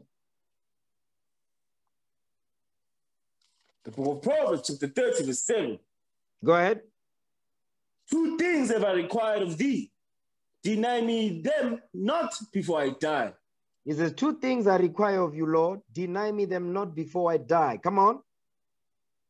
Remove far from me vanity and lies. Give me neither poverty nor riches. Come on. Feed me with food convenient for me. You see what he's saying? He says, remove far from me vanity and lies. Give me neither poverty nor riches. Feed me with food convenient for me. Give us this day our daily bread. That's what he's saying right there. Go ahead. Lest I be full and deny thee and say, who is the Lord? Stop right there. So you see, the scribes and the Pharisees, they were full and they denied Christ. Because who made them full? The scribes and Pharisees, they were taken care of by who? By Rome. Rome was taking care of them. That's why as their own shepherds pity them not, like we read in Zechariah chapter 11. You understand? The scribes and Pharisees, they were full and they denied the Lord and denied the teachings of the Lord too. Read. Or lest I be poor and steal. Lest I be what? or lest I be poor and steal. So those of the scribes and Pharisees that was poor, they were stealing. What were they? They were stealing from the people. That's the same thing today. The Christian pastors, they are broke. They don't want to get a job. Guess what they do? They say, I'm going to be a pastor now. They're going to open a church. And guess what? Somehow the church gets open and the people all of a sudden, they just go there. Satan, the wide gate. You understand? And they steal from the congregation. Read. And take the name of my God in vain. You see that thing? And take the name of my God in vain. That's what they're doing. Go back to Mark chapter 7. Read verse 7 again. Mark chapter 7, verse 7. Howbeit in vain do they worship me, teaching for doctrines the commandments of men. They were teaching for doctrines the commandments of men. Let me show you that. Give me that in 1 Timothy 4, verse 1. They were teaching for doctrines the commandments of men. Watch this. 1 Timothy 4, verse 1. First book of Timothy, chapter 4, verse 1. Come on. Now the Spirit speaketh expressly, that in the latter times some shall depart from the faith, giving heed to seducing spirits and doctrines of devils. That's what we're reading in Mark. Teaching for doctrines the commandments of men. That's what we're reading here. It says, in the latter days, in the latter times, some will depart from the faith, the true faith of this Bible. They were going to give heed to seducing spirit and doctrines of devils. That's what the scribes and Pharisees was teaching. Doctrines of devils. You understand? Read. Speaking lies in hypocrisy. Doing what? Speaking lies in hypocrisy. That's letting you know, it's talking about the scribes and Pharisees here. Speaking lies in hypocrisy. Because they were being rebuked in Matthew 23 for being hypocrites. They only cared about the outside, but they did not clean the inside. Read. Having their conscience seared with a hot iron. You see that thing? Having their minds defiled. Their mind was seared with a hot iron. You understand? Doctrines of devils. Read. Forbidding to marry. And commanding to abstain from meats, which God hath created to be received with thanksgiving of them which believe and know the truth. So this is going into, this forbidding to marry. Now this is going into what? Is going into the Roman Catholic Church. Because they forbid to marry. You understand? They command you to abstain from meat. They say on Friday, you can only eat fish, don't eat meat, as if fish is not meat. But that's what they say. This goes into the Roman Catholic Church, which is the mother of all Christian denominations today. You understand? The mother of all Christian denominations today. Modern day Christianity comes from what? The Roman Catholic Church. The Roman Catholic Church, everything that they know, the Roman Catholic Church knows, they got it from where? They got it from the Byzantine Empire. When we ruled during the Dark Ages with Constantine, that black devil, okay? Now, I'm going to show you something. Let's go back now. Go back to Mark 7. Mark 7, verse 7. The book of Mark, chapter 7, verse 7. Read. Howbeit in vain do they worship me, teaching for doctrines the commandments of men. Teaching for doctrines the commandments of men. Read verse 8 now. For laying aside the commandment of God, ye hold the tradition of men, as the washing of pots and cups, and many other such like things ye do. You see that thing? It says they were what? They hold the tradition of men as the washing of pots and cups, and many other such like things ye do. Go back to Matthew 23. We're coming back here. Matthew 23. Matthew 23. Read verse 25 now. Let's deal with that. The book of Matthew, chapter 23, verse 25. Read. Woe unto you, scribes and Pharisees, hypocrites! For ye may clean the outside of the cup and of the platter, but within they are full of extortion and excess. You see that thing? But within, it says ye clean, ye make the outside of the cup of the platter. You understand? But within, they are full of extortion and what? And excess. Next verse. Read. Thou blind Pharisee, Cleanse first that which is within the cup and platter, that the outside of them may be clean also. You see that thing? That the outside of them may be clean also. Thou is telling them, he said, listen, you're focusing on the outside, you understand, but within, you are full of extortion and excess. Cleanse first that which is within the cup and platter. Let's deal with verse 25. When it says, for he may clean the outside of the cup. Give me that in Jeremiah 22. No, Jeremiah 2. Jeremiah 2, verse 22. Watch this. The book of Jeremiah, chapter 2, verse 22. Go ahead. For though thou wash thee with neatly, and take thee much soap, yet thine iniquity is marked before me, saith the Lord God. You see what the Lord was telling us? Is that, listen, although you wash yourself with neatly is soap, a cleansing solution. It says, take thee and you take thee much soap, yet thine iniquity is marked before me, saith the Lord. So what was the Lord telling us? He was telling us, listen, so that's also letting you know, in Mark 7, there's nothing wrong with washing your hands before you eat. So the parable is, they were focusing on the outside, but the inside was what? Was full of garbage. Guess what they were? They were beautiful monsters. You see that class that we had? Ask your neighbor. You understand? They were beautiful monsters. They were looking good on the outside, but inside they were ugly. You understand? So the same thing, you see how today our sisters, they just focus on what it looks like on the outside, but inside, you understand? She's a demon. Yes. And you'll tell the sister, say, listen, sis, I know it's not the class of the sister, but just bear with me. You'll tell the sister, listen, sis, you're a beautiful monster. She's not going to focus on the monster part. She'll focus on the beautiful part and disregard the monster part. He says, yeah, they say I'm a monster, but at least I'm beautiful. That's the mindset of our sisters, by the way. You understand? So that's the scribes and Pharisees today. That's how they think. That's why our sisters, many of them in the Christian church, that's how they think also. Read that again, verse 22. The book of Jeremiah, chapter 2, verse 22. For though thou wash thee with neatly, and take thee much soap, yet thine iniquity is marked before me, saith the Lord God. But he says, your sin still remains. Yes, you wash yourself with all this, but your what? Guess what? So the cups and the cups that we're reading about in Mark, the cups and pots and brazen vessels and tables and all that, is making reference to their what? Their bodies. Their bodies. They were focusing on their outside, but the inside, their spirits were still defiled. That's what Christ was explaining. You understand? Read that again, verse 22. Then we're going to go somewhere else to give you more sense on this. Read it. The book of Jeremiah, chapter 2, verse 22. For though thou wash thee with neatly, and take thee much soap, yet thine iniquity is marked before me, saith the Lord God.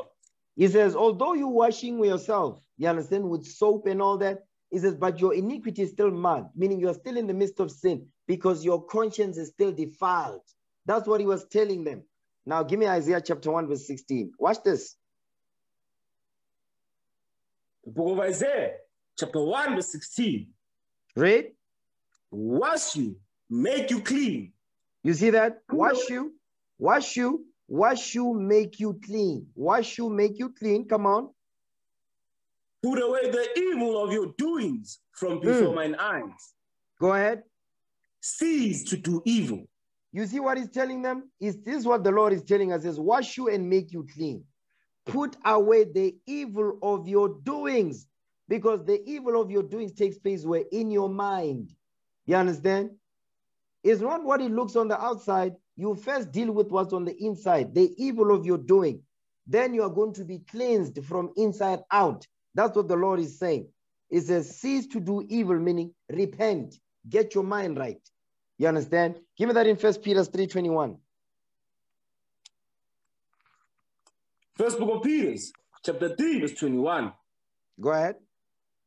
The like figure whereunto even baptism doth also now save us. Not the putting away of the filth of the flesh. You see that thing? So baptism does save us. Not putting away the filth of the flesh, because how do you do that? To put away the filth of your flesh, you wash. You can be baptized with water, meaning you wash with water and all that, like we read in Isaiah 1:16. You wash your filth from your body, right? Read. Not the putting away of the filth of the flesh, but the answer of a good conscience toward God. You see that thing? But the key is baptism save you with what? Because it's the answer of a good conscience towards God. So the washing yourself on your body is not going to clean your conscience, but cleansing your mind. That's when you are going to be cleansed. Truly. When your conscience is being dealt with the laws of God. You're applying the laws of God to your conscience. Get that in Romans 7:25. The book of Romans, chapter 7, verse 25. I thank God through Jesus Christ our Lord.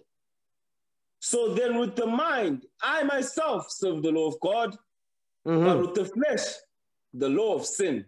You see that thing? With the flesh, you serve sin, but with the mind, you serve the law of God. You cleanse from within, inside out. That's what the Lord is teaching us right there. Okay? Watch this. Give me that in John 15, verse 3. Before we get there, because I'm jumping ahead, but it's fine, it's fine, it's fine. Get that. Go back to Matthew 23. Matthew 23. Read verse 26 now. The book of Matthew, chapter 23, verse 26. Thou blind Pharisee, cleanse first that which is within the cup and platter, that the outside of them may be clean also. That the outside of them may be clean also. So how do we cleanse first that which is within the cup and the platter? Get that in Psalms 119, verse 9. It says, cleanse first that which is within the cup and the platter. The cup and the platter making reference to what? Our bodies. Read it. The book of Psalms, chapter 119, verse 9. Wherewithal shall a young man cleanse his way? By taking heed thereto according to thy word. You see that thing? That's how we cleanse our ways. Put away the evil of your doing. Wash you, make it clean. Put away the evil of your doing. That's the same thing that King David is saying here. Okay, give me that in John 15, verse 3 now. Book of John, chapter 15, verse 3. Come on. Now ye are clean through the word which I have spoken unto you. You see that thing? Ye are clean through the word which I have spoken unto you. Ephesians 5:26. This is what's going to cleanse us now. Our spirits, our mind, our conscience. Okay? Read it. Ephesians 5, verse 26. Book of Ephesians, chapter 5, verse 26. Come on. That he might sanctify and cleanse it with the washing of water by the word. You see that thing? That he may sanctify and cleanse it with the washing of water by the word. Now let's go back. Go back to Mark now, chapter 7. Mark 7, verse 7 again. No, Mark 7, verse 8. The book of Mark, chapter 7, verse 8. Come on. For laying aside the commandment of God, ye hold the tradition of men as the washing of pots and cups, and many other such like things ye do. Because what they were supposed to do was supposed to cleanse that which is within the cup and the platter. You understand? That the outside also may be clean. But they were doing it vice versa. Okay, go ahead. Verse 9. And he said unto them, full well ye reject the commandment of God, that ye may keep your own tradition. You see that thing? It says, full well, you rejecting the commandments of God, that ye may keep your own tradition, man-made doctrines. That's what the scribes and Pharisees, they did it back then. Today, the scribes and Pharisees, they are doing the same thing today. Go ahead. For Moses said, honor thy father and thy mother, and whoso curseth father or mother, let him die the death. Because here what we're reading is what? The fifth commandment. It says, because Moses said, honor thy father and thy mother, and whoso curseth father and mother, let him die the death. Because guess what? This law was still in effect. Watch this. Get that in Exodus 20, verse 12. Let's read that first. Book of Exodus, chapter 20, verse 12.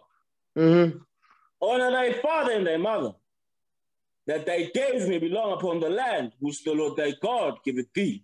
Because that's what the law says, which that law, the scribes and Pharisees was not teaching it. And he's going to explain it. Get Exodus 21 now, verse 17. He says, honor your father and your mother. He that curses father and mother, let him die the death. Watch this. Exodus 21, verse 17. The book of Exodus, chapter 21, verse 17. He that curseth his father or his mother shall surely be put to death. You see that? That's what Moses is saying. Go back to Mark 7 now. Read verse 10 again. Watch this. The book of Mark, chapter 7, verse 10. For Moses said, honor thy father and thy mother, and whoso curseth father or mother, let him die the death. You see that thing? But what are the scribes and Pharisees saying? Because remember, it says, he says, full well, he reject the commandments of God that ye may keep your own tradition. Let's get some examples of that. Read on. Watch this. But ye say, if a man shall say to his father or mother, it is korban, that is to say, a gift. It is a gift. It is a gift. He says, if a man, but you say, if a man shall say to his mother or his father, it is korban, meaning that is to say it's a gift, meaning it is a gift. Read. By whatsoever thou mightest be profited by me, he shall be free. You see what they were saying? They were teaching the children to disrespect their parents and for the children to what? Like the brother that said at camp, it says children are ungrateful. It says parents sometimes are ungrateful. You cannot make this up. There was a brother at camp who said parents are ungrateful. You cannot make this up. And he's still a young man. He's still living with his mother. But he's saying parents are ungrateful. Where are they getting this garbage from? They are getting it from the Christian church, of course. You understand? It says, it is a gift by whatsoever thou mightest be profited by me, he shall be free. Meaning what? A child, that's why today I was watching, what is this show? Suits. Yeah, there was this show Suits. These two lawyers, now this young man wants to be emancipated from his father. So what they are doing is they are trying to look for things in the father, because the father is disciplining his son. He's chastising him when he's going out of line to teach him direction. But now what they are doing is what? They want to emancipate their child from his father. They are trying to look for, they say, listen, you are abusing your child. You are doing this to your child. And he also, because he does not honor his father, guess what? He also is siding with the lawyers. And he eventually got emancipated from his father. Where are they getting this garbage from? The Christian church. But if you watch the show, but you're not using spiritual eyes, you think they are doing what they are doing is right. No, it's wrong what they are doing. It's wrong what they're doing. Okay? That's what we're reading here. Go ahead. Verse 12. Watch this. The book of Mark chapter 7, verse 12. And he suffer him no more to do aught for his father or his mother. And you allow him no more to honor his father or his mother, his father and mother no more. You're giving him the freedom to disrespect his father and mother. That's what the scribes and Pharisees are doing. That's why today, the children, they disrespect their parents, especially in the Christian church. Because why? I'm going to show you why how is that possible. I'm going to show you that. Give me the book of Galatians, chapter 1. I'm going to show you what's going on. Watch this. Galatians chapter 1, read verse 6. Book of Galatians chapter 1, verse 6. Go ahead. I marvel that ye are so soon removed from him that called you into the grace of Christ unto another gospel. You see that thing? He says, I marvel that you have been removed from the what? From him that called you into the grace of Christ to another gospel. Why do you say another gospel? The gospel, there's the false teachings of Caesar Borgia. Read. Which is not another. It's not another, because they are coming with the Bible. But how are they? The way they teach the Bible, that's where the problem is. Read. But there be some that trouble you and would pervert the gospel of Christ. That's the Christian pastors. The scribes and the Pharisees, that's what they was doing. They were troubling the apostles and the disciples that followed Christ because they were perverting the gospel of Christ. How are they perverting the gospel of Christ? We just read it, but I'm going to show you something. Get that in Ephesians chapter 6. Okay, I'm going to show it to you. Ephesians 6, read verse 1. Watch this. The book of Ephesians chapter 6 verse 1. Come on. Children, obey your parents in the Lord, for this is right. He says, obey your parents in the Lord, for this is right. The parents in the Lord is talking about the leadership. Your mothers and fathers in this truth. That's the parents in the Lord. Read. He's not saying don't obey your parents in the world, because you're supposed to be an example to them. Read. Honor thy father and mother, which is the first commandment with promise. With the first commandment with promise. Read. Watch this. That it may be well with thee, and thou mayest live long on the earth. Meaning the kingdom of heaven on earth. Next verse. Watch this. And ye fathers, provoke not your children to wrath. You see that part right there? And you fathers, provoke not your children to wrath. You see that they use that scripture right there, because back in the day, when I was still in my simplicity, I went to I used to go to the Jehovah's Wickedness. And they brought this scripture out. And they read it, they said, yeah, they read it. It says, provoke not your children to wrath.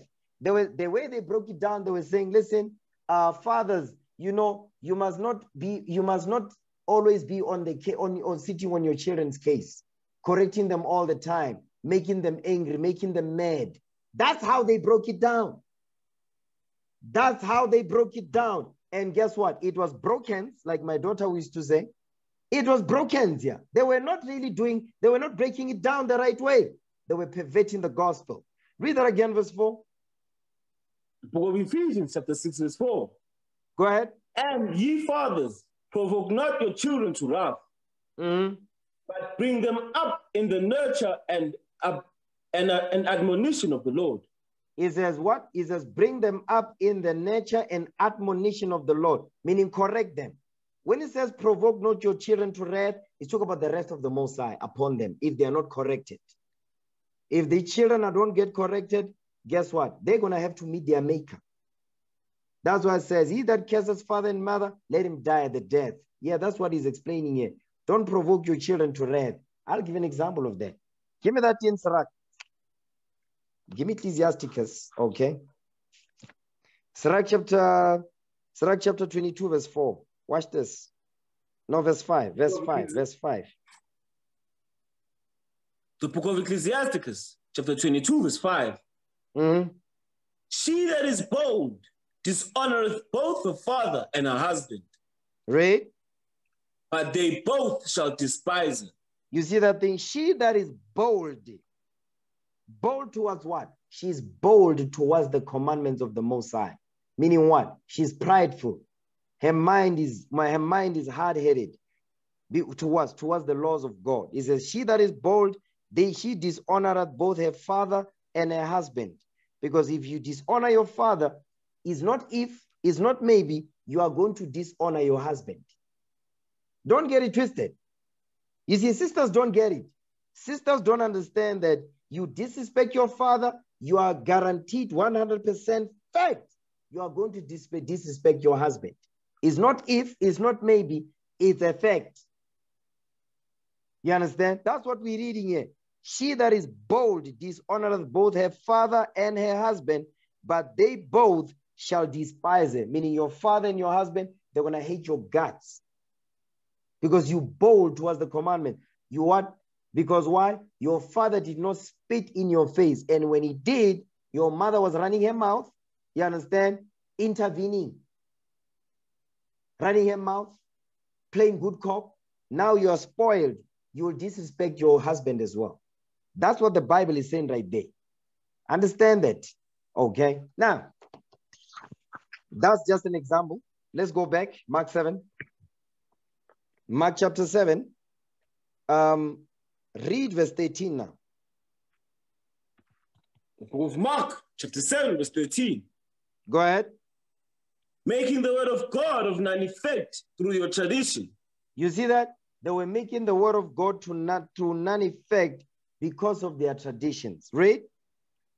Which ye have delivered, and many such like things do ye.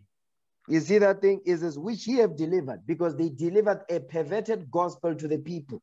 That's why now the husband, the father and mother, they don't understand the scriptures. They are lost and confused. They cannot order their houses. They cannot order their household. They cannot guide the children. They cannot raise the children in the laws of God. You understand? Marriages are broken up because why? These Christian pastors, they are destroying marriages. You understand? So that's what we're reading here. Which ye have delivered, and many such like things do ye. Go ahead. Now, keep going. Verse 14 now. And when he had called all the people unto him, he said unto them, hearken unto me, every one of you, and understand. Because that's where we were in the beginning of the parable. Go ahead. There is nothing from without a man that entering into him can defile him. Read. But the things which come out of him, those are they that defile the man. So the things that come out of the man, those are the things that defile the man. Hold this. Go to Matthew now, chapter 15. Watch this. Because in Matthew 15, there's the way he's explaining it, which is a lot more clearer. Watch this. Matthew chapter 15, read verse 16 again now, like we read it earlier. The book of Matthew chapter 15, verse 16. And Jesus said, are ye also yet without understanding? You know what? Start at verse 10. Verse 10. And he called the multitude and said unto them, hear and understand. Hear and understand, come on. Not that which goeth into the mouth defileth the man. Or that which goes into the mouth defileth the man. That which went into the mouth was talking about what? Eating food with unwashed hands. He says that's not going to defile the man. Read. But that which cometh out of the mouth, this defileth the man. But that which cometh out of the mouth, this defileth the man. What is he saying? Hold this. Matthew 12. Matthew 12 verse 36. Watch this. The book of Matthew, chapter 12 verse 36. You know what? Let's start at verse 34. Let's start there. The book of Matthew, chapter 12 verse 34. Go ahead. O generation of vipers, how can ye, being evil, speak being what? Good things?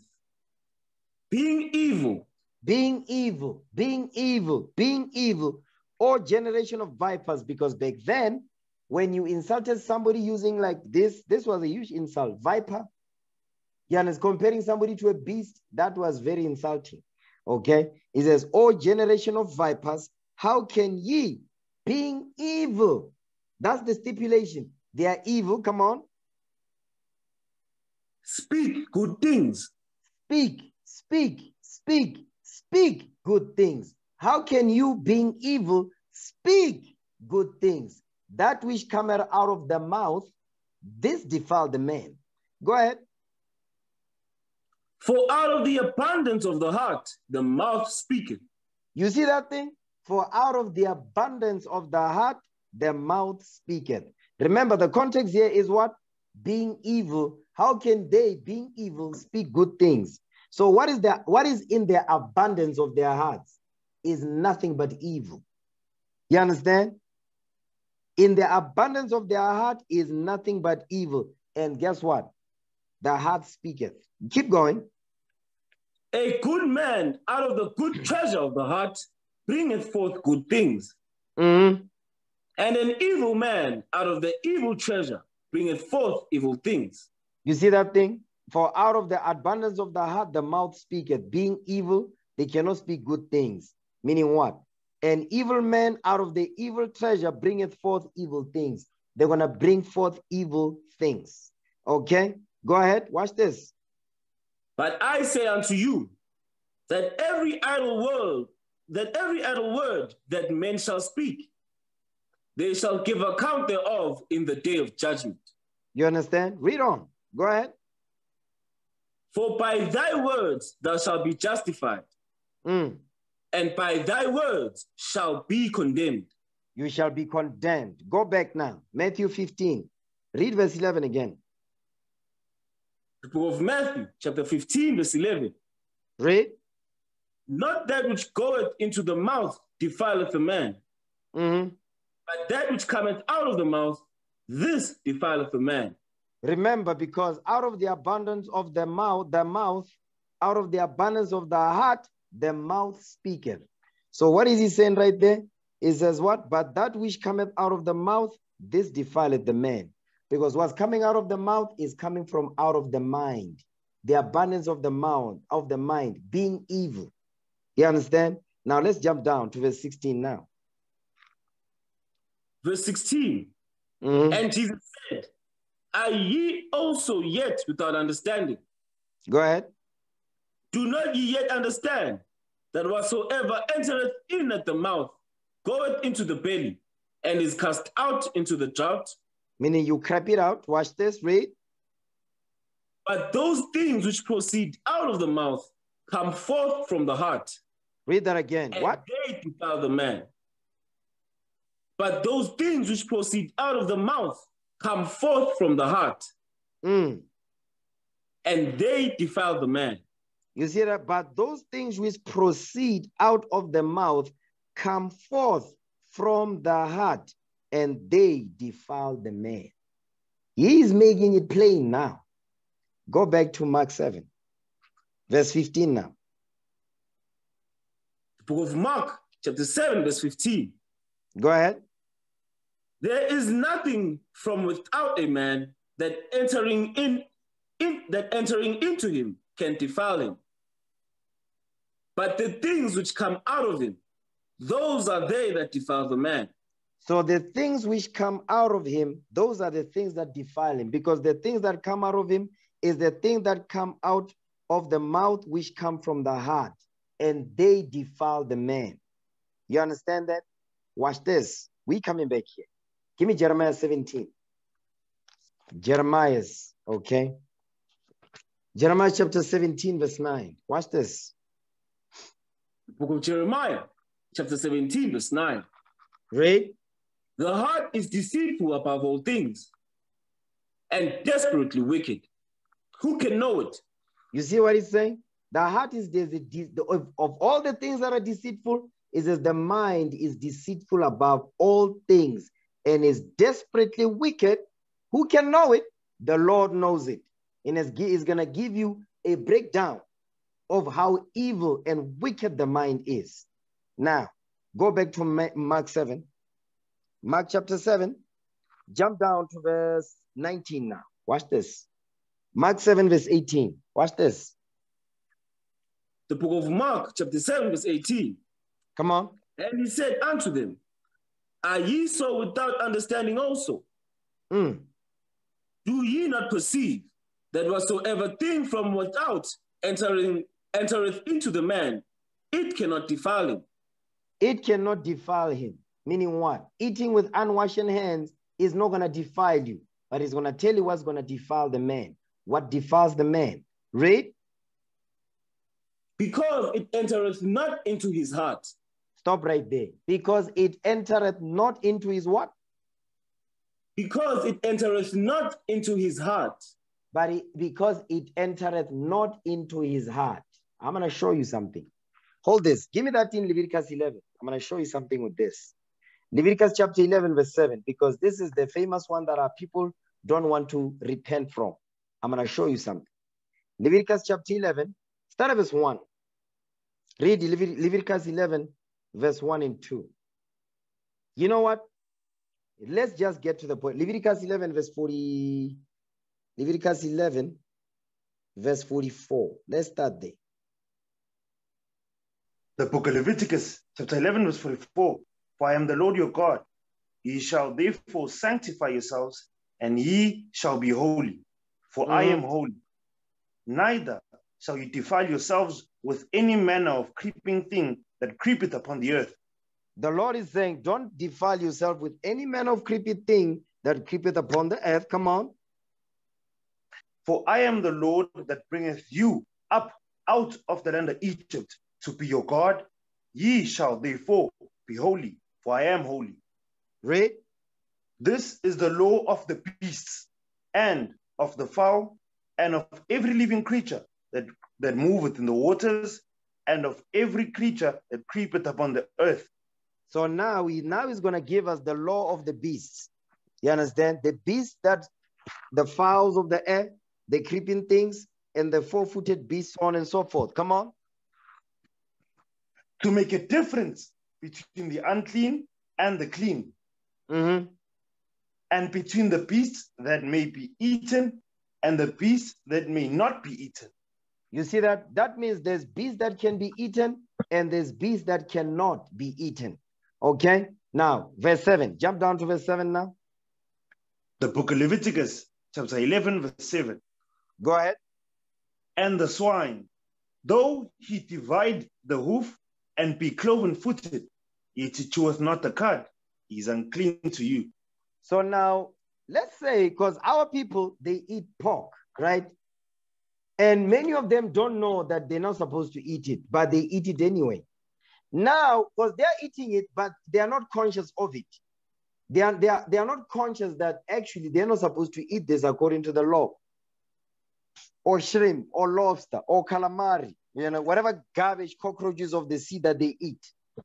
But now, when we read the law, get that in Romans 7, verse 7. I'm going to show you something. Romans 7, verse 7. Read it. The book of Romans, chapter 7, verse 7. Come on. For what shall we say then? Is the law sin? God forbid. Nay, I had not known sin, but by the law. Come on. For I had not known lust, except the law had said, thou shalt not covet. You see what he's saying? So now he says, I had not known sin, but by the law. So now, when the laws of God, the law that says, don't eat pork, and when you eat it anyway, then what happens then? Then it enters into your mind. Now in your conscience, now you're aware now. You know what's going on. You know that you're not supposed to eat it. Now it has entered into your mind now. So that means that when you go and eat it anyway, knowing what the Bible says, now that's when Satan enters in. Because now you know better, you don't do better. You see how that works? Because now it is dealing with your conscience now. Mark 7, read verse 19 again. The book of Mark, chapter 7, verse 19.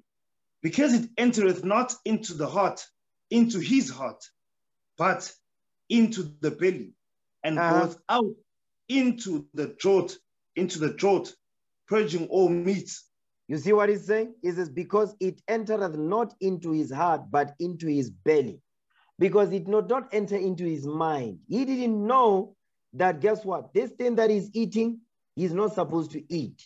But when he's taught the law that he's not supposed to eat, but he goes back and eats it anyway, now it has entered into his mind now. Now Satan has entered now.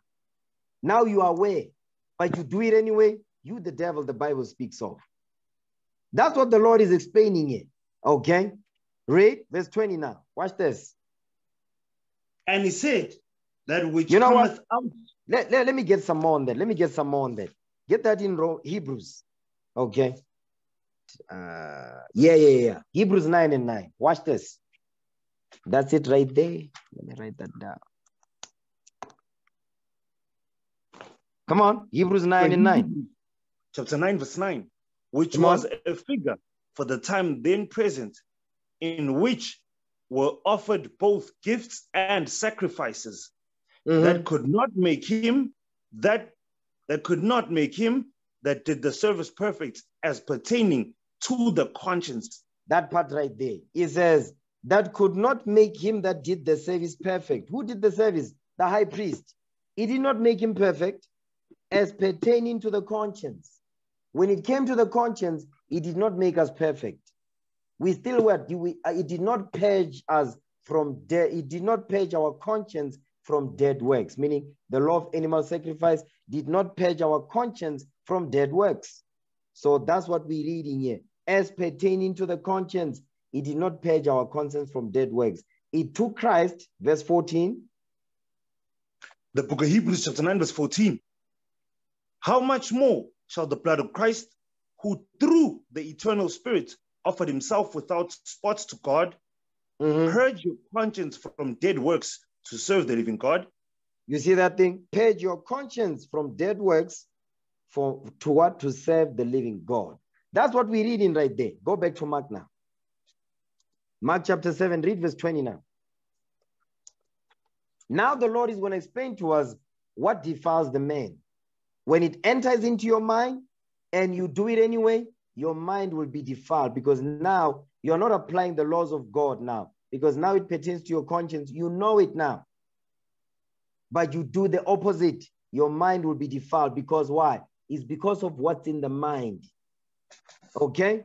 What defiling you is what's in your conscience, what's in your mind that is not being purged with the laws of God. Read that now. Mark 7 verse 20. The book of Mark, chapter 7, verse 20. Read.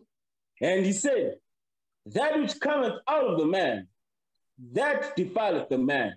You see that thing? That which cometh out of the man, that defileth the man. So when you eat with unwashed hands, that doesn't defile you.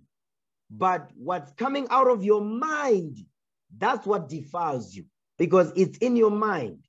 The Lord is going to tell us what's in our mind, which is what defiles the man. Read.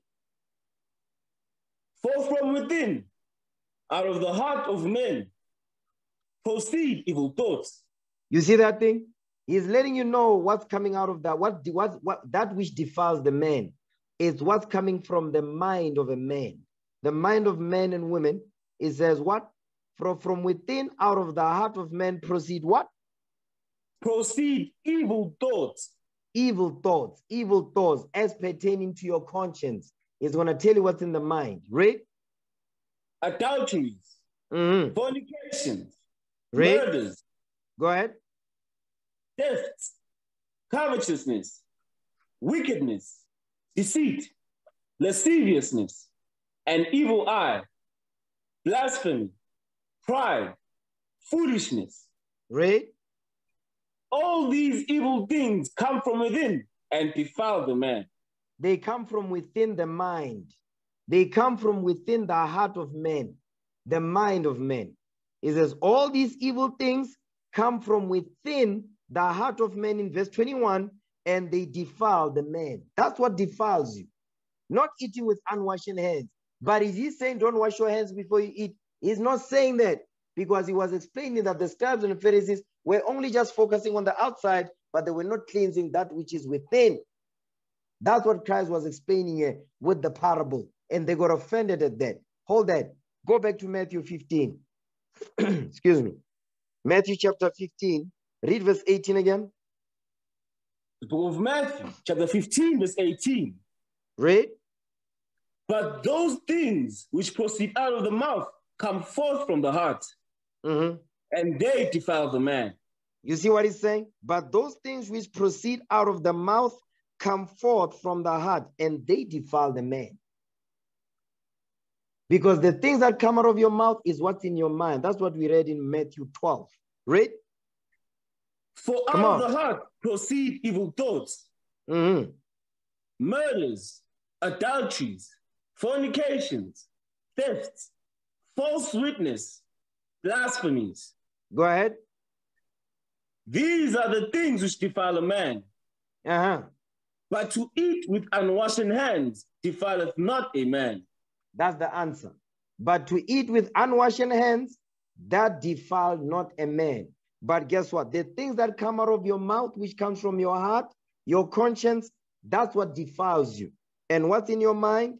Evil thoughts, murderers, adulteries, fornication, thefts, false witness, blasphemies. Those are the things which come from within your mind, and they defile you. But if you don't want to be defiled by those things that are in your mind, here's the solution. Give me that in 1 Peter 2, verse 1. First book of Peter, chapter 2, verse 1. Go ahead. Wherefore laying aside all malice and all guile, and hypocrisies and envies, and all evil speakings. The Lord says we must lay these things aside. Malice, guile, hypocrisy, envy, and all evil speaking. Go ahead. As newborn babes, desire the sincere milk of the word, that ye may grow thereby. That's the key. The key to your growth in this truth, you have to repent from these. Malice, guile, hypocrisy, which is what we're going over in Matthew 23.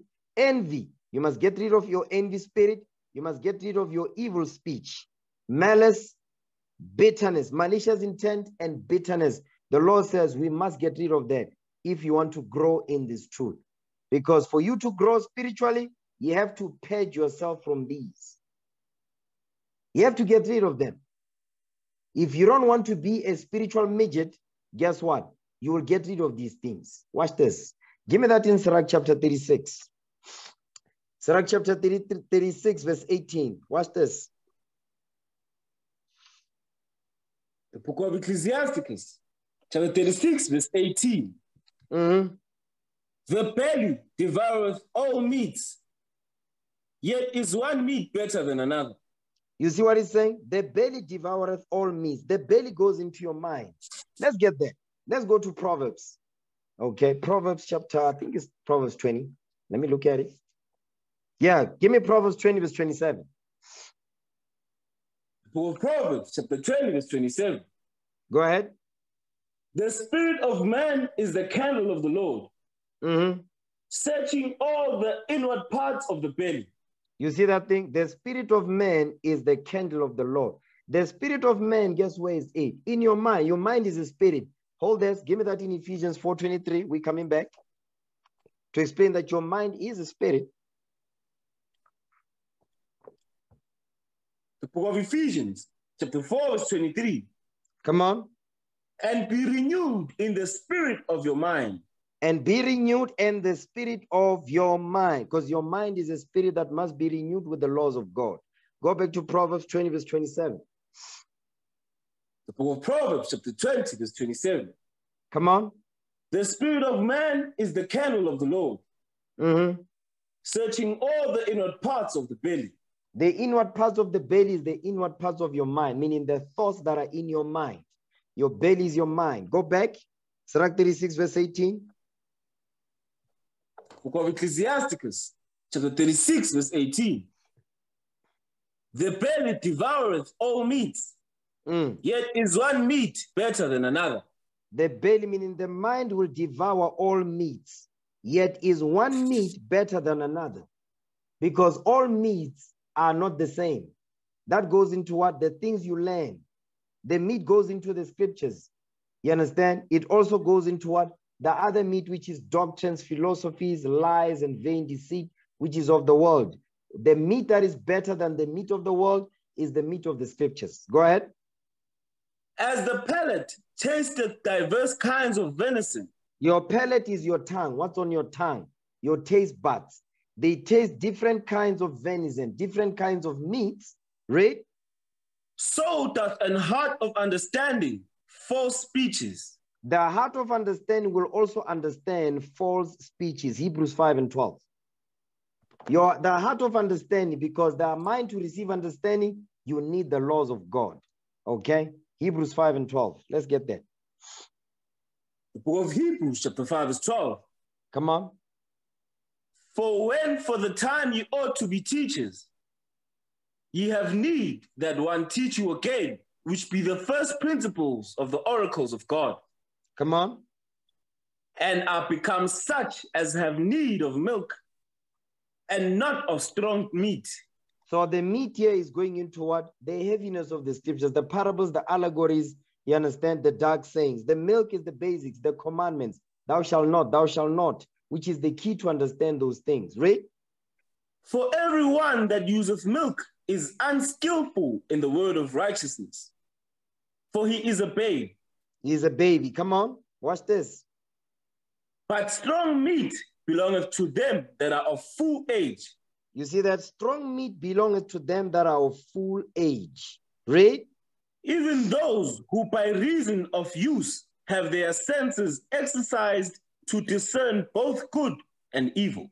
That's the same thing we read. That's what we read in Sirach 36. It says, as the palate tasted different, diverse kinds of venison, so that an heart of understanding false speeches.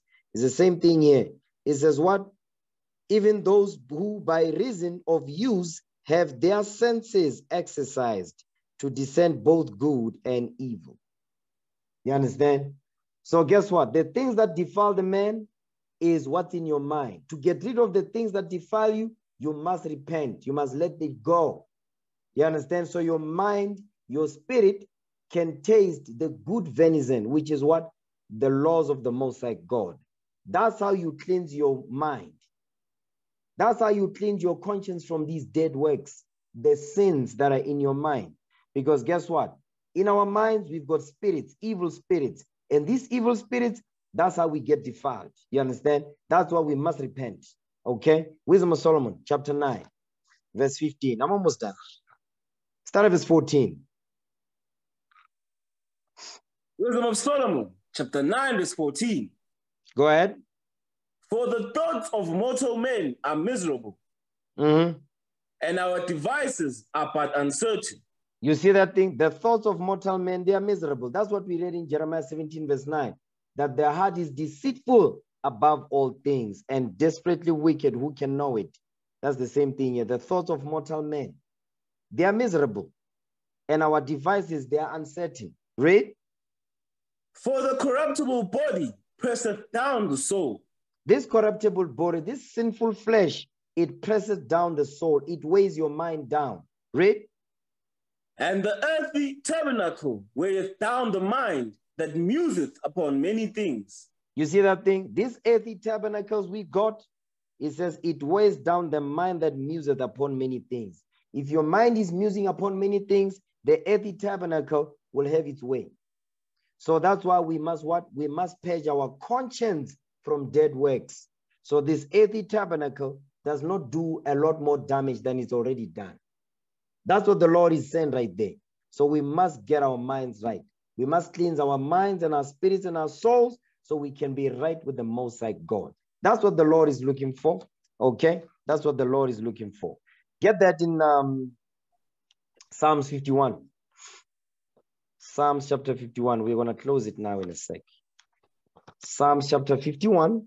Read verse 10. Psalms 51 verse 10. Watch this. The book of Psalms, chapter 51, verse 10. Read. Create in me a clean heart, O God. Come on. And renew a right spirit within me. You see that thing? And renew a right spirit within me. That right spirit is the Holy Spirit. Come on. Cast me not away from thy presence. And take not thy Holy Spirit from me. The Holy Spirit, which is the right spirit in verse 10, is as what? And take not thy Holy Spirit from me. That's the prayer each and every one of us, you must pray on a daily. Go ahead. Restore unto me the joy of thy salvation, and uphold me with thy free spirit. That's the Holy Spirit. The free spirit is the Holy Spirit, which is the right spirit in verse 10, verse 11, verse 12. Come on. Then will I teach transgressors thy ways, and sinners shall be converted unto thee. Because you're teaching the laws of God and our people will repent. Come on. Deliver me from blood guiltiness, O God. Deliver me, O Lord. Come on. Thou God of my salvation. Read. And my tongue shall sing aloud of thy righteousness. Thy tongue shall sing aloud of thy righteousness. Jump down to verse 16. Come on. Verse 16. For thou desirest not sacrifice, else would I give it. Read. Thou delightest not in burnt offering. Go ahead. The sacrifices of God are a broken spirit. That's what the Lord is looking for. He's looking for us to humble ourselves. You understand? To humble ourselves before him and confess our sins so he may have mercy upon us. That's why it says what? The sacrifices of God are a broken spirit. We must be what? We must humble ourselves and be sorry for the evils we've done before the Lord, our God. Come on. And a contrite heart, O God, thou wilt not despise. The Lord will not despise that. He's looking for us to what? To have a broken spirit and a contrite heart, to show him that we're sorry for what we have done. Read. Do good in thy good pleasure unto Zion. Come on. Build thou the walls of Jerusalem. Build the walls of Jerusalem. That's what the Lord is doing with us right now. We're building the walls of Jerusalem. Spiritual walls. Come on. Then shalt thou be pleased with the sacrifices of righteousness. You see that thing? Now we're offering sacrifices of righteousness before the Lord our God in the lands of our captivities. Come on. With burnt offering and whole burnt offering. Then shall they offer bullocks upon thine altar. You see that thing? Spiritual sacrifices which are acceptable to God by Jesus Christ. And with that, we say shalom. All praises to the Most High God. Let's give the Lord a hand for that thing. All praise to the Most High. All praise. All praise to the Most High. All praises to the Lord. All praises to the Lord. Let's break bread in the name of our Lord and Savior Jesus Christ. All right. For I have received of the Lord that which also I delivered unto you, that the Lord Jesus, the same night in which he was betrayed, took bread. And when he had given thanks, he brake it and said, Take, eat. This is my body, which is broken for you. This do in remembrance of me. After the same manner also, he took the cup when he had supped, saying, This cup is a New Testament in my blood. This do ye as oft as ye drink it, in remembrance of me. For as often as ye eat this bread and drink this cup, ye do show the Lord's death till he come. Wherefore whosoever shall eat this bread and drink this cup of the Lord unworthily shall be guilty of the body and blood of the Lord. But let a man examine himself, and so let him eat of that bread and drink of that cup. For he that eateth and drinketh unworthily eateth and drinketh damnation to himself, not discerning the Lord's body. For this cause, many are weak and sickly among you, and many sleep. In the name of our Lord and Savior Jesus Christ, we pray. Amen. Let's give the Lord a hand for that. All praises. All praises. All praise to the Most High. All praises to the Lord. All praise to the Most High. Who's the king? Christ. Who's the king? Christ. Christ. Who's the king? Christ. Christ. What color is he? Black. What color is he? Black. What time is it? Water. What Water. time is it? Water. What time is it? Water. All praise to the Lord. All praise to the Most High God. All praise to the Lord, brothers and All sisters. praises. All praises.